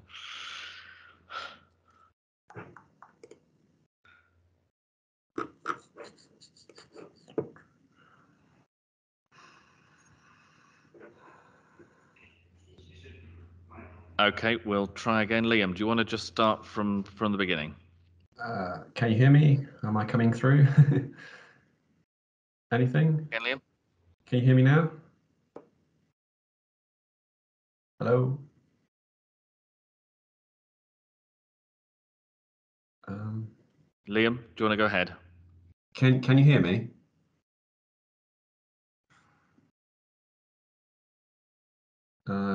Okay. Give it a go, Liam, and we'll just check how it goes as you make a start. Okay, so the application is located on the west side of Nether Stowey, and it is for a self-built dwelling for a current resident of Nether Stowey. The application site is accessed from Jackson's Lane, where there's an existing access that leads to a stable block located to the north of the application site. Is that coming through okay? Yep, okay. So this is the aerial photograph showing where the site is in relation to Nether Stowey. These slides indicate the existing built-up form of the village and the surrounding area. Two considerations that have come up during the course of the application are its proximity to the development boundary of Nether Stowey. Now, policy D9 supports the erection of self-built dwellings on the edge of settlements, which are tiers 1 to 4, as designated within the local plan. The site itself is located, this is the development boundary indicated by the green line, and the application site is located here. So in principle, it's considered that the site does comply with policy D9 in relation to its proximity to the development boundary. The site is also to the north of the AOMB designation, which is defined along Hack Lane here. The application site is indicated by the red line here, with the dwelling proposed coming off the existing access which serves the stable block here. This will fork to the south and provide access for a turning and parking area for the dwelling. So this is the site plan. The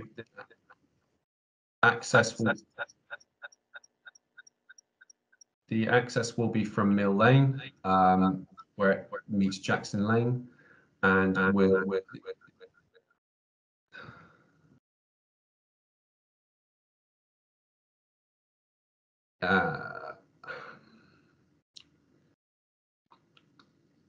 I'll continue. So the application site is to utilise the existing access and will be cut into the hillside of the application site, which is on steeply sloping ground as it rises to the west and towards the OMB. The application site is currently lined by tree planting along the highway, with sporadic planting also within the site in the form of an orchard and other shrub and tree planting nearby. The application is seeking a permission for a two-storey dwelling. The ground floor plan will include 2 of the bedrooms of the 3-bedroom property, with the upper floor dedicated to the living areas, office and ensuite bathroom. The application will also include a carport below the first floor level, and as I said, the parking area will be utilised for turning as well. The proposed dwelling will be in the form of a 2-storey structure, finished in a combination of timber cladding to the lower part of the building and dark grey steel cladding to the roofs and upper sections of the walls.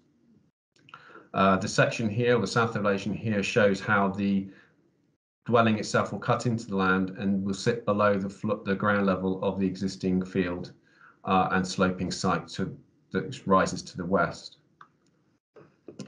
This is a clearer section of the building. So the existing slope will be cut into with the bedroom accommodation located on the ground floor, with the first floor level and the land level slightly raised up to provide access across a bridged access to the upper floor section. This indicates where Mill Lane is, and the existing tree planting is along the highway, which will also be shown on the photographs. This is a west elevation view taken from, so just to indicate the change in land levels result in the views from this direction of a single-storey building, as the ground floor level will be sited below the existing and built up floor level or ground levels of the field in which the building will be situated. During the course of the application, we've worked with the applicants on obtaining additional landscape planting to try and improve the landscaping along the boundaries of the site, which were proposed at the outset of the planning application. We've also sought to provide landscaping along the boundaries of the south side of the field, which is alongside the public right-of-way. These plans just indicate the locations of the possible planting that would be included with the development.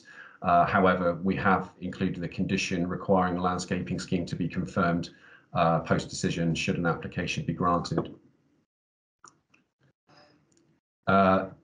As I said, the AONB has been a factor within the application. The report sets out the reasons for objections from the AONB service in regard of the proposal. From an officer's perspective, it's considered that the AONB itself is located sufficient distance away from the site not to have a detrimental impact on the setting of the AONB or views out of. This is a landscape visual impact illustration which demonstrates viewpoints from outside of the OMB, which are closer to the site than the actual AONB designation is. But it just indicates the changing topography of the landscape, which enables the development to be more or less hidden from view from major vantage points within the OMB. The site itself is on lower ground compared to a lot of the land within the area, significantly so in relation to the OMB. It's not considered that it will be a visual impact on the character or setting of the OMB. These slides just indicate a little bit closer because it was felt there was quite a lot of information to get across on that previous slide. So what we have on this slide is a panoramic view taken from the highest point just outside the AONB. So the AONB is basically bounded by Hack Lane along its northern boundary in respect of this area of Nether Stowey. And viewpoint 1, which is located at the bottom of the screen here, indicates how the proposed development will be seen in respect of the context of the surrounding landscape. So the applicant's agent has pointed out various features within the area which indicate the proposed development, which will be in this area here behind these trees. If I take members through these slides, so viewpoints 2 and 3. So viewpoint 2 shows the land as it slopes up to the west. The OMB is behind these hills, so in effect will be screened from view, and likewise the development will be screened from view from the OMB. Viewpoint 3, which is taken further up the footpath, the public right-of-way along the hillside, would be viewing down towards the east, and you can see that the development itself will be seen against the backdrop of the bungalows with Northerly Close and the higher density residential development within the village itself.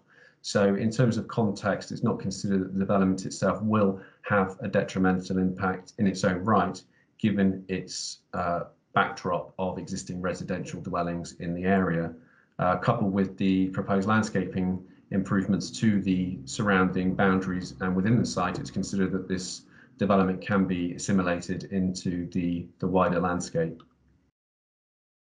These viewpoints are taken from further back along the public right-of-way.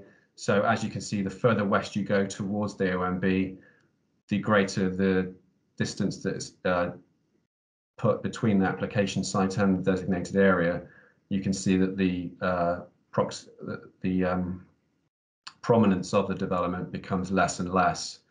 So you can just about make out the ridge line on this photograph here. Beyond that, you are then coming further towards Hack Lane, and the prominence of the development becomes almost negligible. Viewpoint 6, this is taken from further south of the site. This is from Hack Lane, but again, you can see that it is significantly below the land levels in this area, and therefore does not protrude above the topography of the land within the area.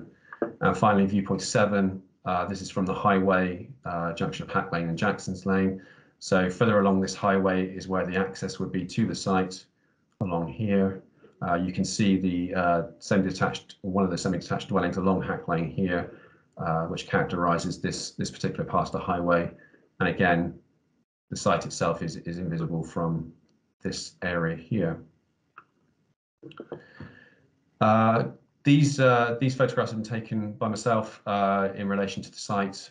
So this is a viewpoint from the public right-of-way to the south. This is the closest and probably most noticeable. You'll see the development. You can just about make out the stable building, which is on this area here, just above the shrubs there. The dwelling itself will sit in this area here, behind this tree line, will be cut into the land in that area there. This is a viewpoint taken from the public right-of-way, as indicated on the plan below, which again indicates the steepness of the rising land towards the west, and just emphasising the illustrations that were provided by the agent in respect of the change in topography and the disconnect from the AOMB itself, which is approximately 240 metres away. This is a viewpoint taken, again, this is probably repeating what has already just been seen on the agent's photographs, but it just for clarity, you can see the residential development, including Northerly Close in the foreground, and the residential development beyond.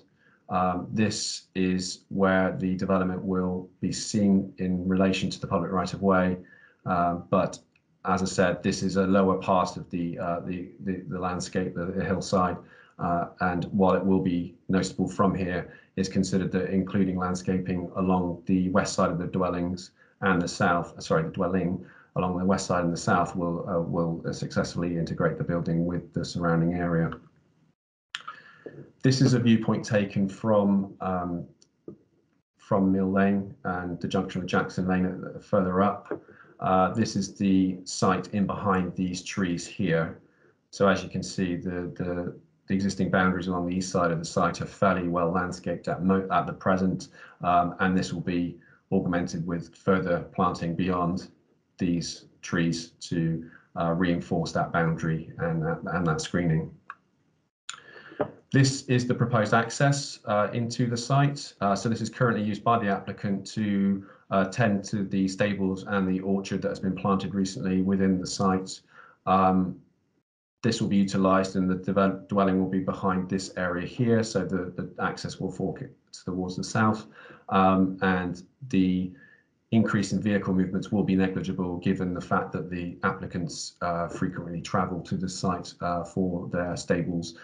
In fact, it could result in a decrease in vehicle movements given that they will not have to travel from their current address into the site to tend to horses and the orchard.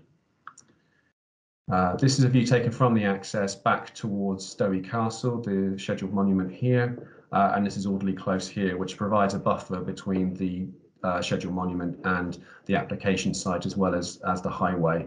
So again, it gives an indication of the current built form of the area.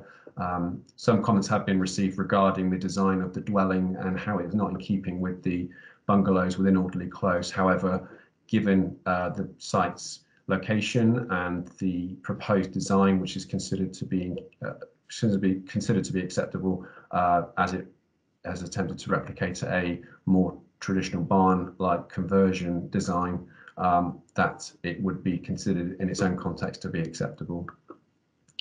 And this is a view taken from north of the access towards Nether Stowey into the village here. This is currently a dwelling that's under construction at the junction of Jackson Lane and Mill Lane. And just to give an idea of, again, the context of the built environment that the site is adjacent to. If I go back to the slides of the plans. So yes, the application has proposed a two-storey dwelling cut into the ground with a rural, more modern, contemporary type of rural approach to the outside and the design.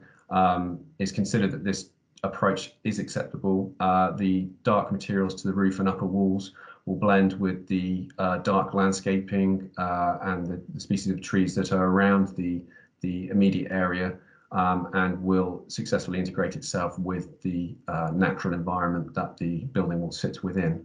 It is considered, therefore, the application is acceptable, and the recommendation is to grant consent. Thank you.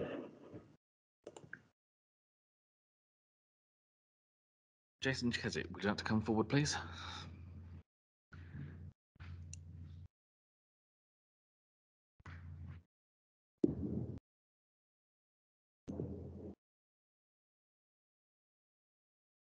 Yeah, thank you.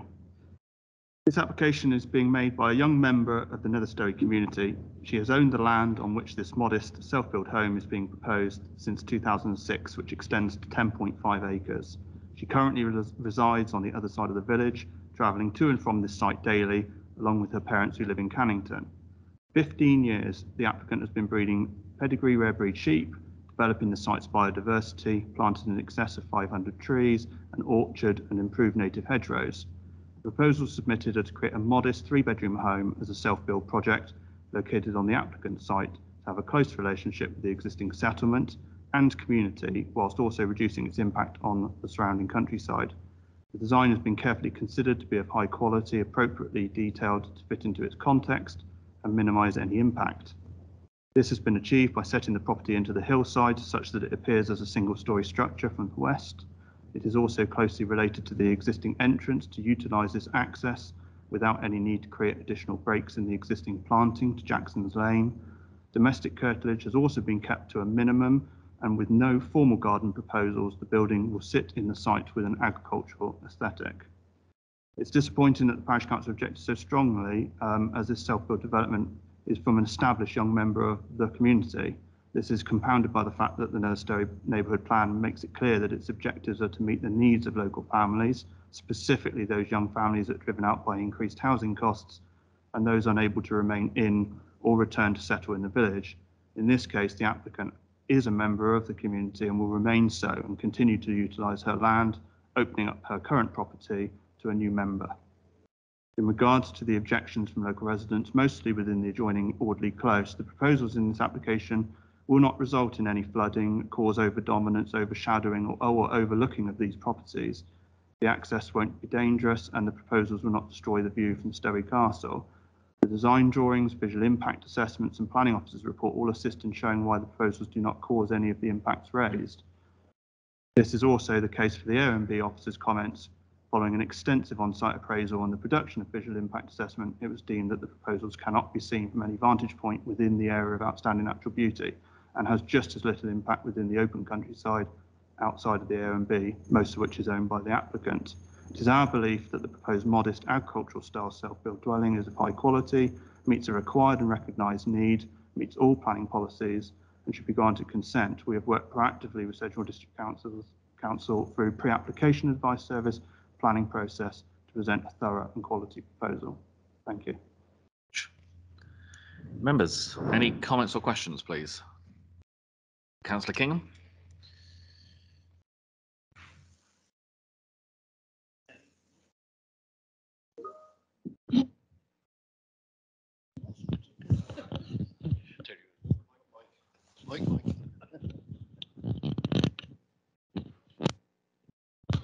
I don't need to turn it on.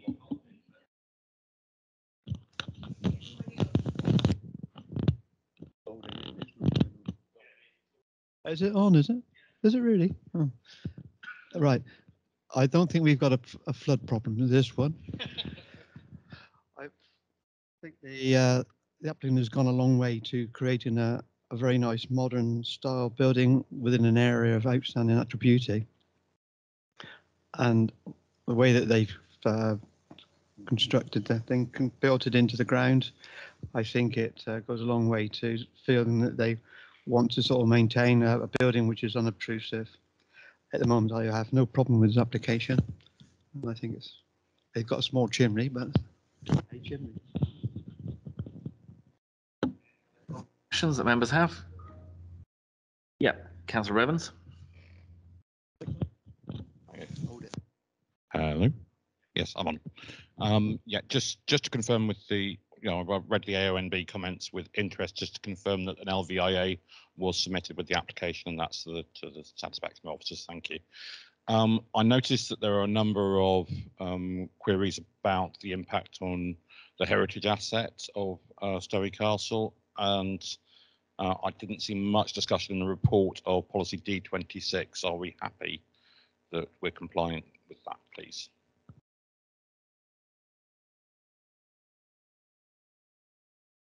Mr. Evans.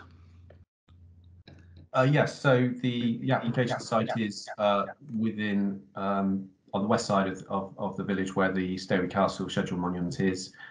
We have had comments back from the Southwest Heritage Trust, who recommended a condition requiring on-site monitoring during the excavation of the site in case of any remains.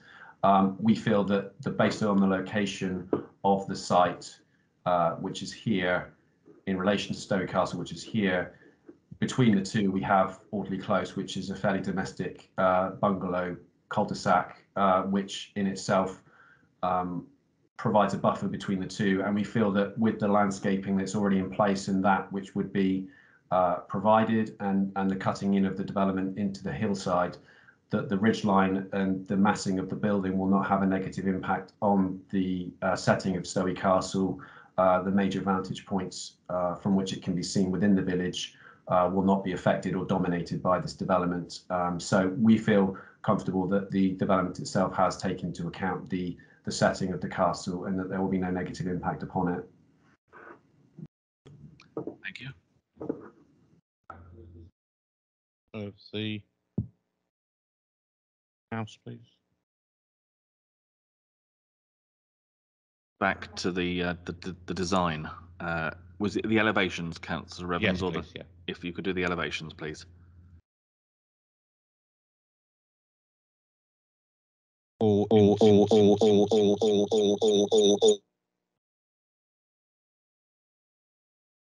Sorry for repeating myself. I'm very mindful of policy D24.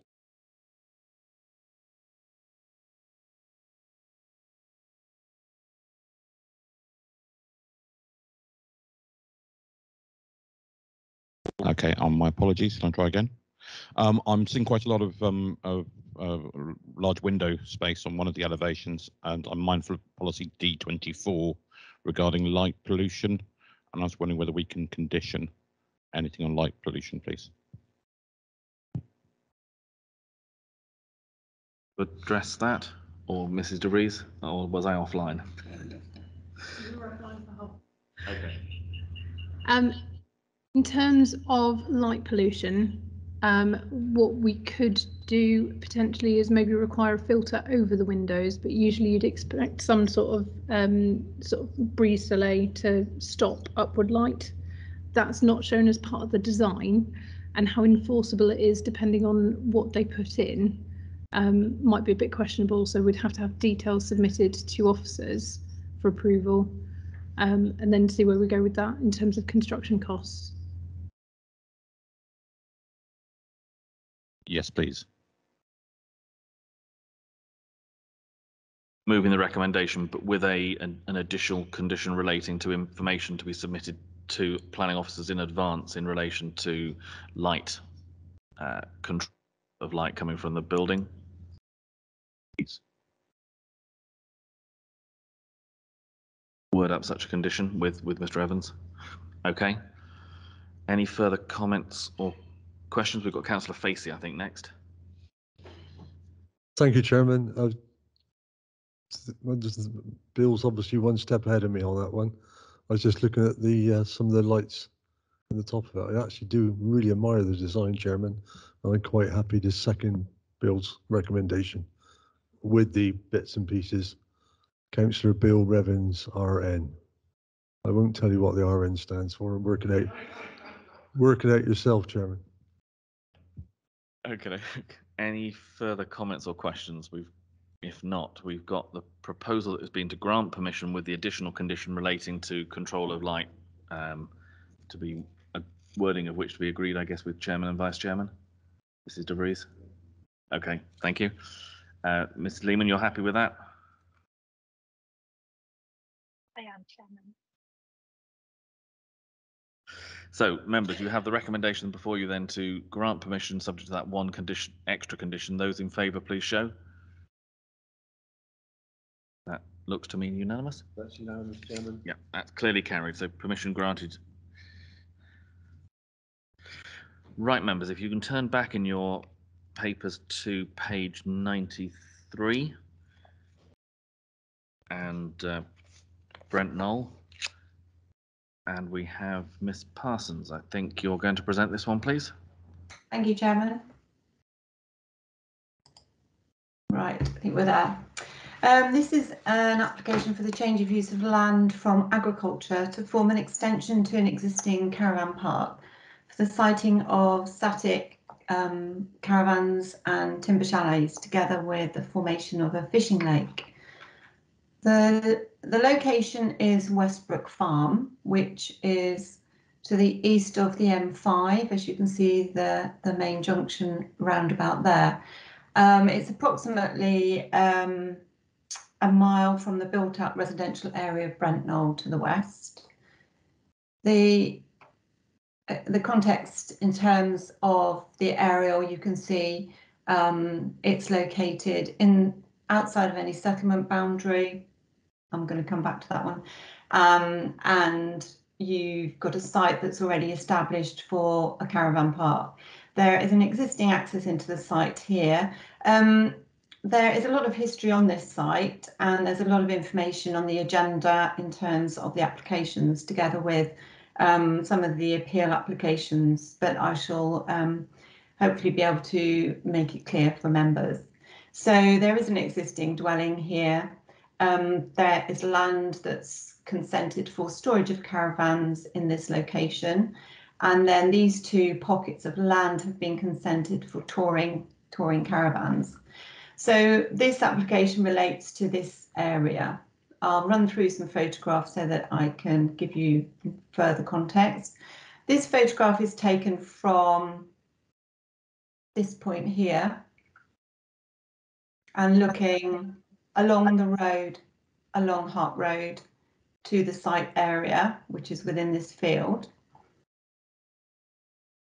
This is at that gateway at the same point at that corner adjacent to the road and the field, looking across to the west. And this is the current boundary of the touring caravan park.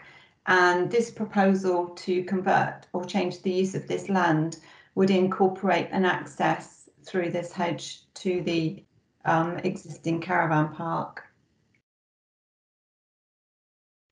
This is looking along the boundary, the southeastern boundary of the site, and the site boundary further afield with the Mendips in the distance.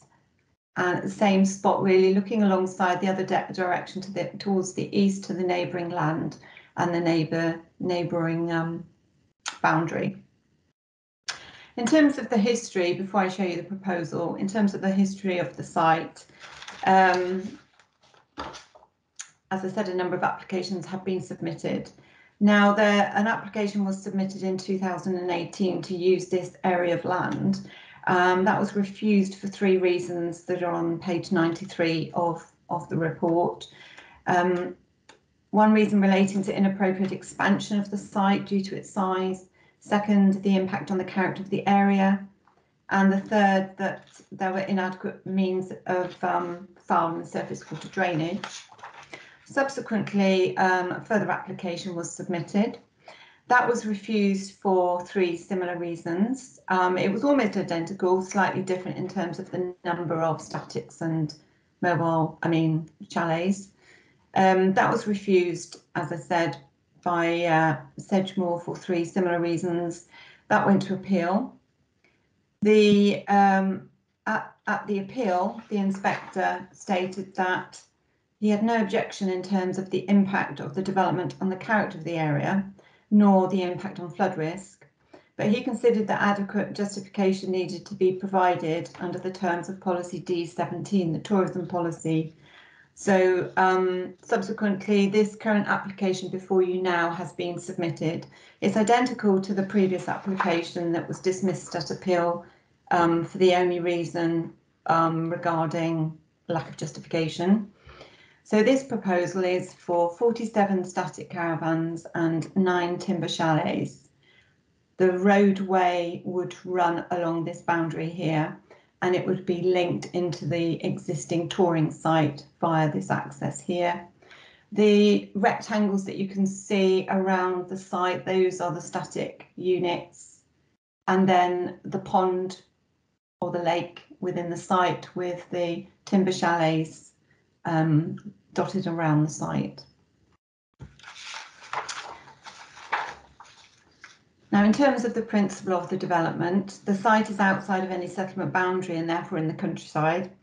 The proposal seeks to change the use of a large field adjacent to the established touring park to create a significantly larger tourism scheme. Now, while the number of units may be a significant addition to the existing site, the planning inspectorate, during its consideration of the previous application, did not consider that this would cause any adverse impact in terms of scale or character. A business plan has been submitted in support of this proposal, which was a vital piece of information that was missing from the previous applications, which were dismissed at appeal. It's considered that the business plan demonstrates appropriate investment and growth. The expansion of the site could result in economic growth for the business through the provision of additional statics and timber chalets, which would also provide a positive diversification from the current nature and scale of the business. The proposal would result in an increase to an existing tourism business, and it is considered that the principle of diversification and extension of the existing site is accepted and has been justified adequately in terms of the proposed size, scale and layout, and therefore accords with the tourism policy D17. In terms of impact on the character of the area, the site, as I said, is located in a countryside location, and the adjacent land has already been partly developed for tourism use. The proposal comprises of an expansion to the existing tourism facility, which would more than double the site area. However, during the inspector's appeal decision, he concluded that the proposal would have an acceptable effect on the character and appearance of the area, and that it would accord with the relevant aims of policies D2 and D19 of the local plan, the D2 being the design and D19 landscape policies. On balance, therefore, it's considered that subject to an appropriate mitigating landscape scheme, the development would have no undue adverse impact on the character of the area and would accord with the policies D2 and D19. In terms of impact on drainage and flood risk, again, this site is located within flood zone 3A, and the use of the land for caravans and cabins is classed as a more vulnerable use within government's guidance, and therefore it's necessary for sequential tests, exceptions tests to be passed. The application has been supported by an exceptions, sequential and flood risk assessment. For the purposes of the sequential test, the area of search is to be Sedgemoor district area unless it can be demonstrated that the development has a specific locational requirement based on functional requirements or to meet a demonstrable specific local need, in which case the area of search should reflect this. In this case, it's considered that due to the locational and functional requirements of the service requirements of the existing tourism facility, the area of search for this sequential test can be refined to the boundaries of the site. It's therefore considered that the sequential test is passed due to this forming an extension to the established business. And with regard to the exceptions test, the site-specific flood risk assessment is considered to be adequate, and the Environment Agency have no objection provided the development is carried out in accordance with that flood risk assessment. In terms of impact on highway safety, the proposal seeks to expand the tourism site. However, the existing access would be utilised to gain access into the field. There is adequate parking and turning facilities within the site, and the access onto the public highway has adequate level of visibility to serve the proposed use. In conclusion, the development is considered to be appropriately justified to warrant exception to development in a countryside location, and it would promote economic activity without resulting in an adverse impact on the character of the area, highway safety or flood risk, and therefore the recommendation is to grant consent.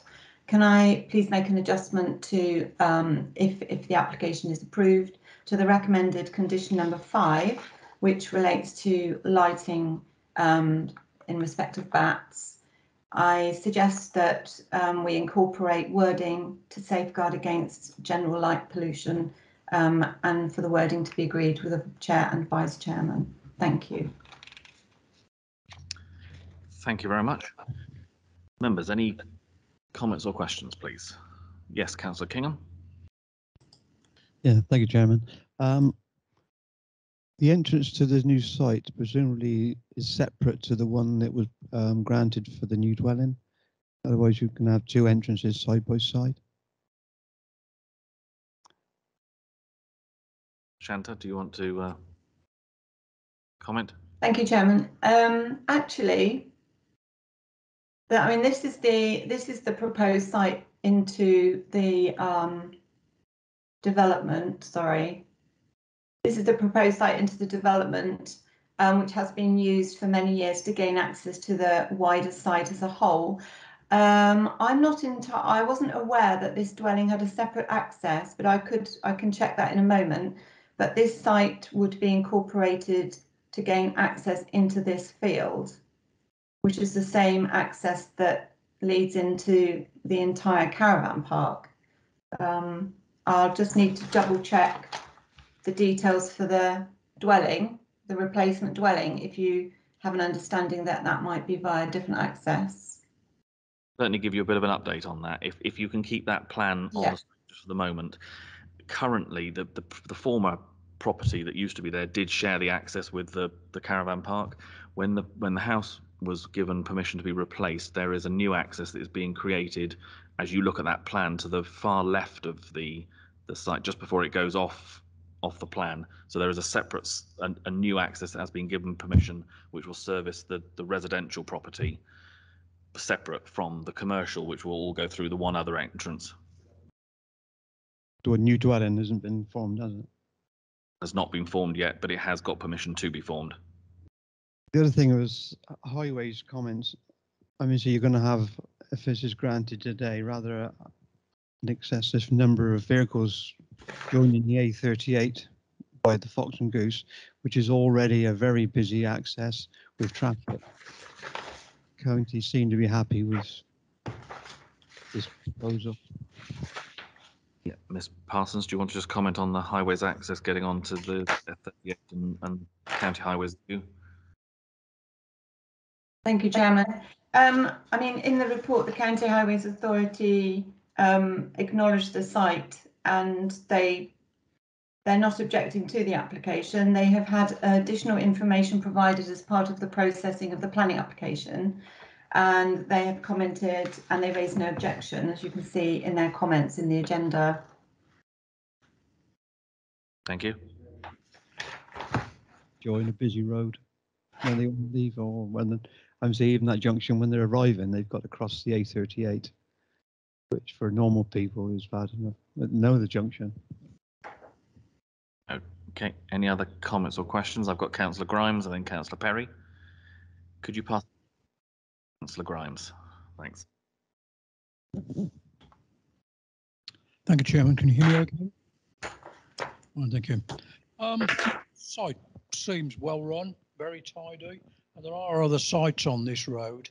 And in the interest of tourism in this area, I believe all the boxes have now been ticked, and there's no outstanding issues where that's concerned. And I think it'd probably be a very good asset to the area. With that in mind, I'm happy to move the recommendation with any conditions that the officer deems fit. Thank you, Chairman.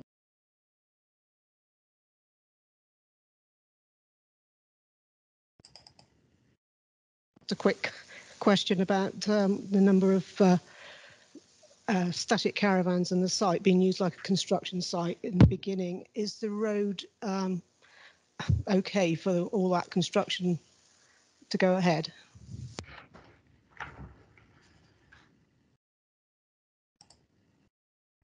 Answer that one, please. Well, thank you, Chairman.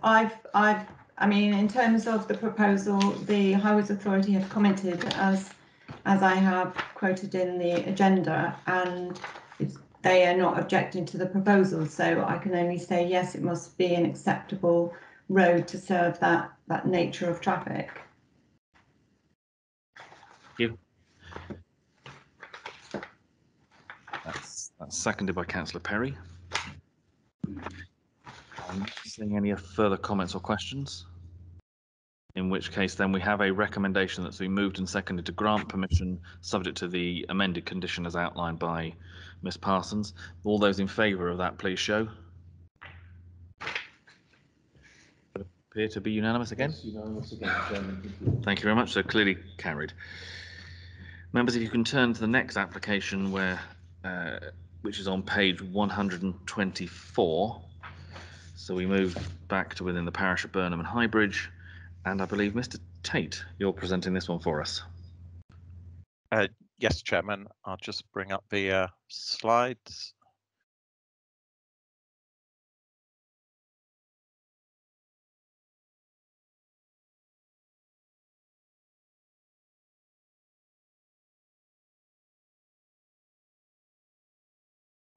Okay, hopefully. Yes.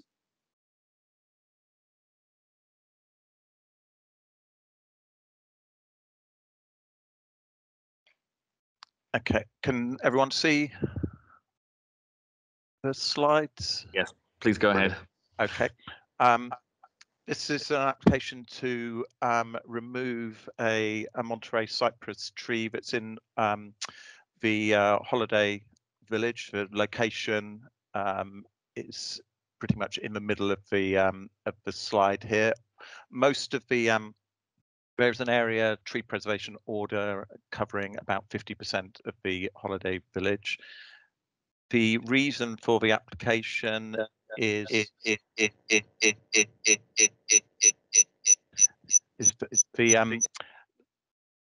sorry, there's a strange bit of feedback there.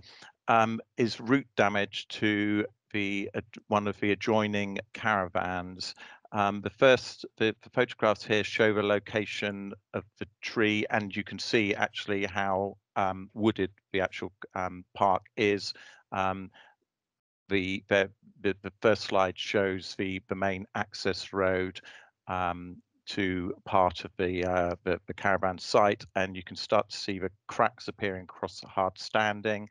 The second slide shows very clearly the cracks from the roots, which has spread actually from the tree across the hard standing, and are also now have extended underneath the caravan, one of the caravan in the immediate vicinity. This shows in a little bit more detail, and I'd have to say, having visited the site with the landscape officer, what isn't apparent even from photographs is the height that the root damage is causing. Is probably at least 7.5, maybe towards 10 centimeters high. It now represents quite a significant trip hazard in terms of health and safety, and you're starting to see as well, as I say, the roots are now have extended underneath the hard standing for the mobile home. This again shows in a little bit more detail the extent of the damage right across the hard standing, and just slightly to the rear of the photograph, a second root which is now spread underneath the static caravan. And the photograph on the right does show the very close proximity of the tree now to the caravan, and indeed the hard standing space there. Having visited the landscape officer, I was on the site visit with the landscape officer. In terms of being able to take remedial action, the only solution would be ultimately to remove the roots, dig out the hard standing, remove the roots and relay them. That wouldn't in itself address the issue of the roots now causing damage to the actual sort of foundations on which the caravan is sitting on. And the concern is, if these main roots were removed, that actually that would unbalance the tree, and which would start to be prone to dying back and become unsafe in itself. I mean, fundamentally, the caravan and the tree are in too close proximity, and over the years, the size of the tree has now, as you can see, has got very large and dominates and over the hard standing of the caravan itself. There are a large number of trees around the existing green area, and the recommendation is therefore to remove this large Monterey cypress, and there would be a replacement tree planted a little bit further away from the caravan, and a more appropriate species, which would not be subject to such vigorous growth in that area. In terms of the wider amenity, as you can see, it's heavily wooded. There are trees along the main entrance. There are not long distance views of this tree in itself, and so overall the consideration is that it wouldn't have a detrimental impact on the overall sort of amenity of the park there. It is always disappointing. Removing of a tree is always a last resort, but on inspection, the existing damage is now representing a very significant health and safety issue in terms of trip hazard, and is starting to undermine the foundations of the caravan. And as in looking at other considerations, we can see no suitable alternative that would remediate those existing problems. So thank you, and happy to try and answer any questions. I've got a couple of councillors who've indicated, Councillor Hendry and then Councillor Revens. So if we start with Councillor Hendry. Chairman, I agree with everything the case officer said, absolutely. A situation like this only worsens, it never ever gets better. There's a place called Manor Gardens in Burnham which has this exact same problem, and over the last few years this situation is terrible. All the paths are broken up around the trees. This situation in particular here, the road, the approach road which is next to it, will suffer greatly if this tree is not dealt with. And the way I see it too is there is no alternative but have the tree removed, given there's a load more trees round about it anyway, and they said they will replant a tree to replace it. But yes, this tree unfortunately has to go. Thank you. Thank you very much. Councillor Revens.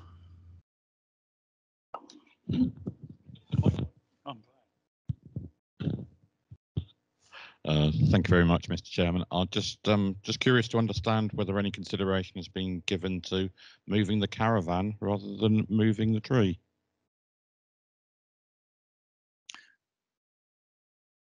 Has there been any comment in terms of the merits of moving the van rather than the tree?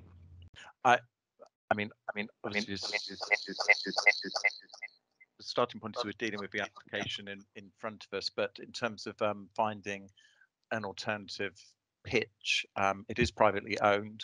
It's a bit like saying, has consideration been given to someone moving their property? There aren't spare pitches in that actual area. And as I said, at the end of the day, that pitch, which is that caravan, which is privately owned, has an entire has a right to be there. And in terms of an expense of trying to find a relocation, even if the owners were acceptable of that, it's not obvious where an alternative pitch could be found within the existing park. So it's not a realistic option.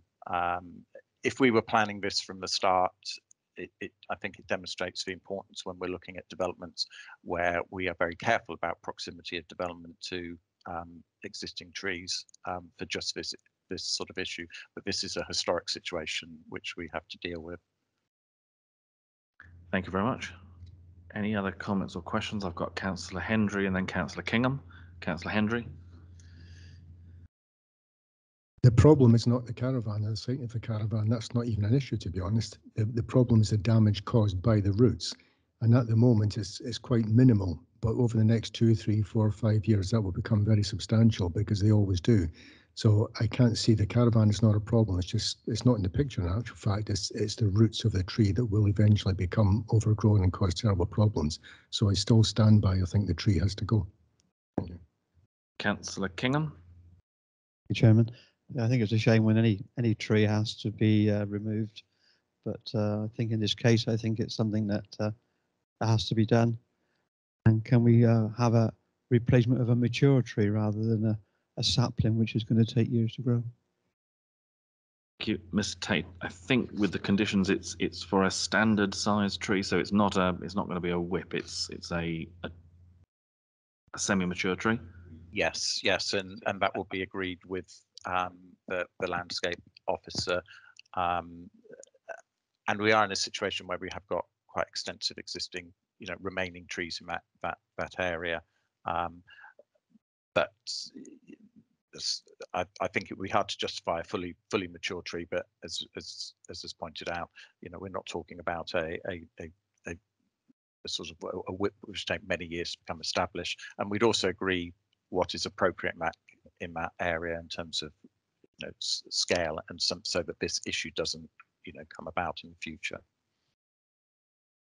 Thank you very much. If there's no further comments or questions, I'm going to look for a proposal. Councillor Hendry.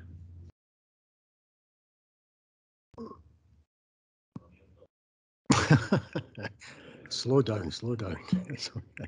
I feel quite strongly about this and the forthcoming damage that could be caused. So on that basis, I'm happy to move the recommendation. Thank you.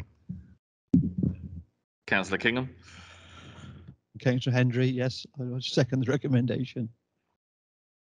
Seeing any other comments or questions, so we have the proposal that's been moved and seconded to grant permission for the removal of this tree and replacement with a more appropriate one. Those in favour, please show.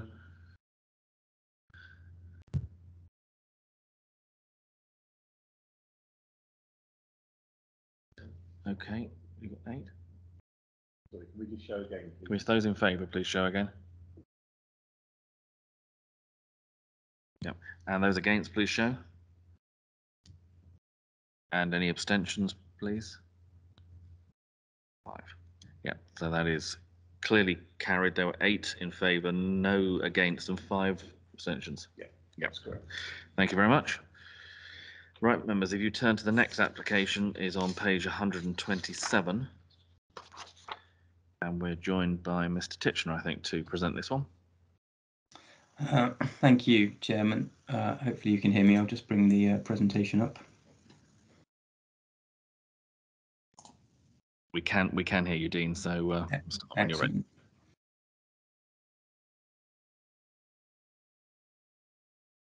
Excellent. Okay, can you see the presentation? Yes, we can. Excellent. Right. Okay. So the application is for the change of use of land from agricultural to garden. It's a property called Mizy Day at Vensgate, Cheddar. Some members may be familiar with the site because previous applications have come at this site have come to committee. Just click through. Okay, so just to locate ourselves, we're up in sort of the northwestern edge of Cheddar, so just off of sort of Vensgate here. The existing property of Mizy Day is located here. The plot here, this rectangular plot, is where previous permission for a self-build dwelling has been granted. The plot of land that is looking to be added to that to form part of its residential garden is this very sort of northern edge of this long field located here. So this plan shows in a little bit more detail the existing property here.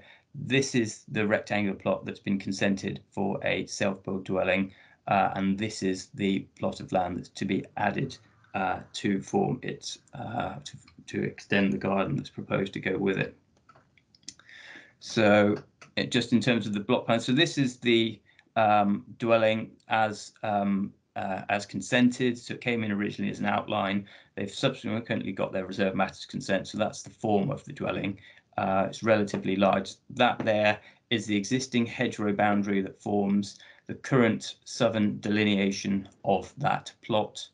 And this rectangular area on the south is the area that's to be added to be formed as part of a larger garden to serve that property, with a gap of about 2.8 metres formed in the hedgerow here to provide access into the larger area. So these are pictures of the site. So they haven't started construction of the self-build dwelling yet, though I understand their intention to start relatively shortly. So we can look across the sort of square site, see the existing hedgerow boundaries that form the current southern delineation here. So it's fairly mature hedgerow boundary, and they're looking to just form through an opening in this location here into the field beyond. These photos are taken from the very far end of the field to the very lower end of the field. This road here is the Axbridge Road, which leads up from Cheddar up towards Magic Roundabout, sort of further up. So this is sort of stood in, there's a little sort of pull-in off the road here. There's no pedestrian access to get here, so you can only really get to it in a car. There's no footways along Axbridge Road, so that brings you up to here, where you can look up the long field and to the site beyond. And this is sort of stood at the very bottom end of the field, so it's just that very northern end of the field that would be affected by the application. So the proposal, as I stated, they've got planning permission for a self-build that's already been granted. Just in terms of some background, they actually came in after they got their first permission for a self-build. They then came in for an alternative scheme for 2 dwellings on the site as an outline. They aren't proposing to progress that. They actually submitted, they would have been an either-or scheme, so they're both on the same plots of land, so you couldn't do both. They've come in and had their reserve matters for the single outline approved. And when that application came in earlier this year, it included this larger garden area that is part of this field in with the scheme at that time. On a sort of very technical note, we told them that they weren't able to do it as part of that reserve matter scheme because the reserve matter had to use the red line boundary that had been set at the outline stage. So they couldn't do it under that application. It would have required a separate application of its own, which is why we've now got this application in front of us today. So the proposal would see the area of the field, that sort of top rectangle, which measures 29 metres in width and about 11 metres in depth, changed its use to form part of the garden. They propose, in addition to the sort of the breaching of the existing hedgerow to form that 2.8 metre gap to plant new native hedgerow as the means of delineating the new southern boundary of that part of the garden. So overall, in terms of how do we look at these types of applications, it's not unusual that we get these sort of schemes where someone wants to enlarge a garden, particularly on the edge of a rural settlement, and they're primarily looked in terms and assessed in terms of what the overall impact is on the character and appearance of the area. So policy D2 is relevant. Landscape policies can be relevant, so proposed should enhance landscape quality, have no significant adverse impact on local character. And Cheddar Neighbourhood Plan also has policies which talks about relating to the local context and reinforcing local character and distinctiveness, so sort of very much similar themes to sort of the local plan policies. So in terms of making that assessment, as I've indicated from the photos, particularly the ones shown from the bottom end of the field, there's actually very limited vantage points where inward views could be obtained of this parcel of land. You can see it from Vensgate, the road that runs along this. Vensgate is a relatively, well, it is a narrow road, heavily vegetated boundaries along the roadside. So realistically, you're looking at viewpoints from the southern end, so where the access to the field is. But as I stated, you can't get there on foot without having to walk in the road, and it's a relatively busy road. So you could drive there, and even then you stood at the bottom end of the field looking up quite a long field. So inward viewpoints are likely to be limited. There aren't plans as proposed to remove the existing hedgerow, save for that forms that sort of existing boundary at the moment, save for the 2-metre access. So over time, the new hedgerow will become established and mature. That will obviously take a few years. But such that when you're looking from what limited vantage points there are, it's likely to have overall a relatively limited impact on viewpoints and local character. The Mendip Hills area of outstanding natural beauty is to the north, so that's located on the northern side of Vensgate, so that designation starts there. But it's not anticipated that proposal is likely to have an impact on views to or from the OMB when taking into context what limited viewpoints are inwards. It is going to be next to an adjoining dwelling. That dwelling is going to be there. The dwelling itself is likely to be much more noticeable than this area of garden that's likely to be associated with it. Now, there are conditions proposed on the that are recommended to secure the replacement hedgerow planting, so that's planted within a certain period following no later than the occupation of the dwelling that was approved on the other scheme. But subject to that, we would consider the scheme to be policy compliant. Just in terms of amenity and some other factors we'd always look at, policy D1025 is about not unacceptably impacting on the amenity of adjoining residents. Now, the nearest dwellings are those to the east and northeast, but these are in the applicant's control. There are third-party dwellings, but they're at a further distance on the north side of Vensgate and further to the west, about 75 metres to the west. So, notwithstanding the fact that there are some nearby properties, it's not the type of proposal that we would consider would give rise to unacceptable amenity impacts. It's a garden area. The dwelling's already consented, so the garden itself is not particularly going to give rise to amenity concerns. So in that respect, we consider it to be policy compliant. Just to touch on ecology, the dwelling that was consented was subject to a habitat regulations assessment in regards to the impact on bats because of the North Somerset and Mendip special area of conservation. And that approval included conditions regarding protection of hedgerows, that's protection during the construction phase, and controls over lighting. Because it was subject to a habitat regulations assessment, and obviously it's so close to this one, we sought the advice of the county ecologist. They confirmed that with the 2.8 metre breach of the hedgerow and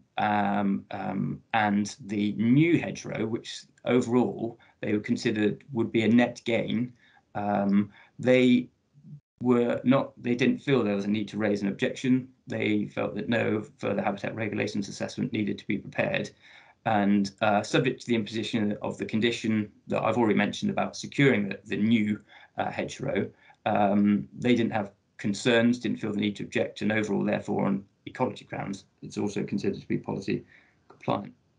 So the recommendation is in terms of the visual, landscape, amenity and ecological impacts, the proposal is considered to be acceptable, and therefore our recommendation is to grant permission. Thank you.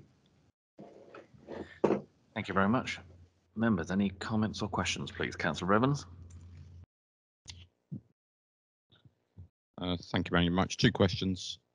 First of all, in terms of the existing hedgerow, I understand that 2.8 metres is being taken out. Is there anything that prevents them taking out the rest of it at a later date?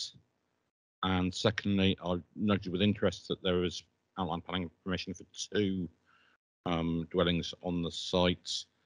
The wording of this application seems to me to rule out the building of 2 later on. Is that your understanding as well? So just on the first point, I mean, I think it's relevant to raise, what happens with the existing hedgerow that's there. So it's a hedgerow that's about 30 metres in length. So there are some controls that place limitations on removal of hedgerows. So there are the hedgerow regulations. If you want to take out a hedgerow that is more than 20 metres in length, that would need to be subject to the removal under the hedgerow regs.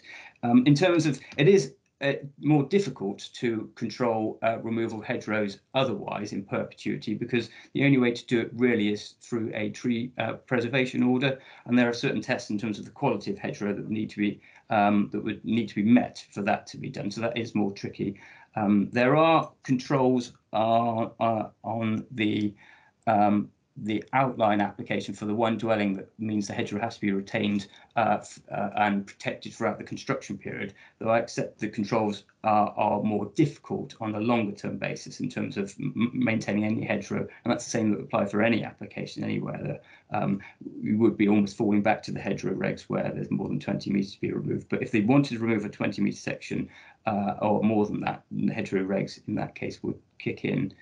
In terms of the 2 dwelling scheme, they were sort of an alternative scheme, so they were on the same plot of land. So, so the 1 dwelling scheme or the 2 dwellings. So if they build out the once they effectively can build both. It's an either or. They wouldn't. They've come in with a reserve matter. And stated their intention to build it and to occupy it themselves, and are in discussions with us about the materials to go on it. So very much the indications are that's the scheme that they wish to go for. I don't foresee that there's any circumstance in which they would be able to deliver the 2nd dwelling, because the 1st dwelling is effectively going to preclude that. Thank you. Thank you. Okay, thank you for your assurance on the second point. Can you just remind me at the start, how long is the existing hedge going to be once the 2.8 metres are taken out? So was that a query about how long the hedgerow is? Hedgerows that are over 20 metres are protected. I just want to find out how long the hedgerow is once you take the 2.8 metres out. It's in the order of about 25 metres, give or take. It's more than 20. Machiavellian here, but if they take the 2.8 out partway along the hedge, are they then related as 2 separate hedges, which would both be less than 20 metres? I mean, the bit that's coming out is very much at the end. So the retained the remaining hedgerow is a long section of over 20 metres length. Any other questions? Yep, Councillor Kingham. To Mr. Teacher, the parish council objected to say that it's outside of the development boundary. Now, surely something like this doesn't have boundaries because it's a field.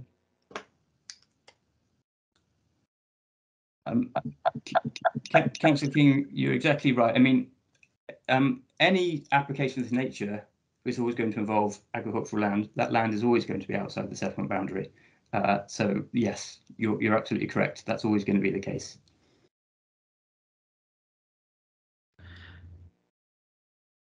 The questions. I'm looking for a recommendation then, please. Yeah. Recommendation as is on the table. Thank you. Councillor Bolt. That's seconded. Thank you very much. If there's no further question, I'm not seeing any. So we've had the recommendation to grant permission moved and seconded.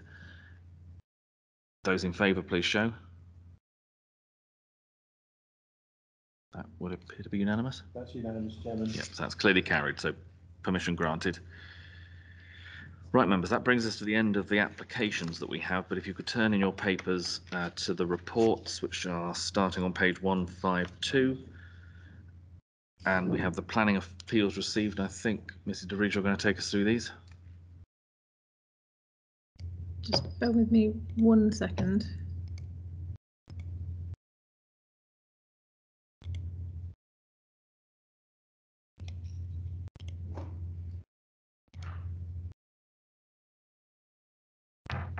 Lovely. Can everyone see that?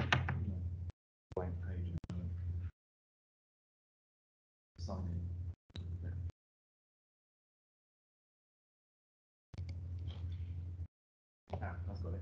Can everyone else see that now? 7.1. Okay. Okay, thank you. So this is an appeal that's been received. It's application for prior approval for change of use of an agricultural building to a dwelling that's been refused planning permission, but it's with planning inspectorate currently.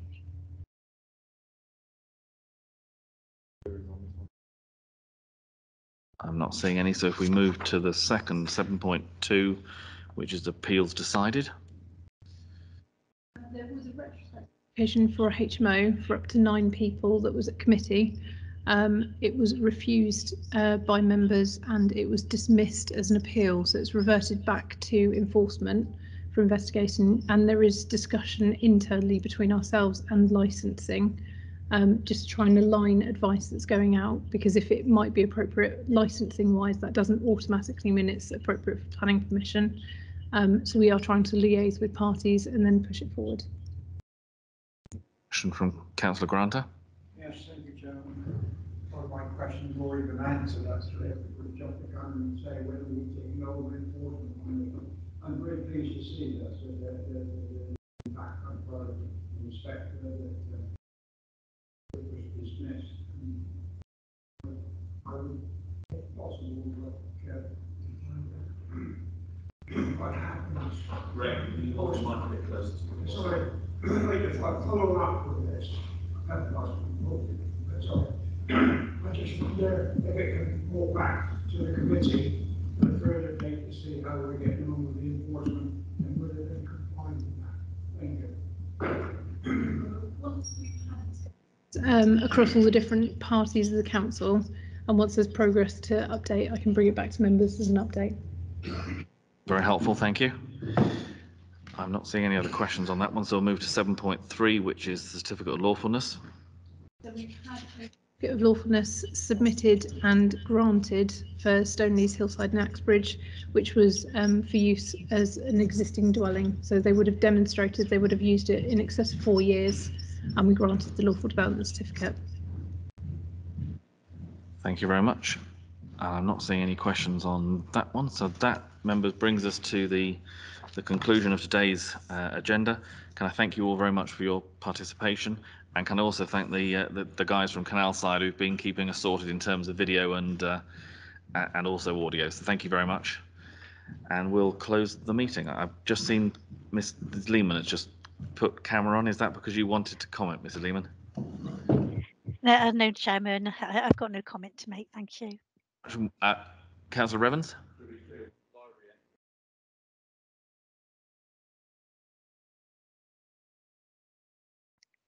Run over this morning. We may have needed to carry on this afternoon, but we're finished. So thank you very much.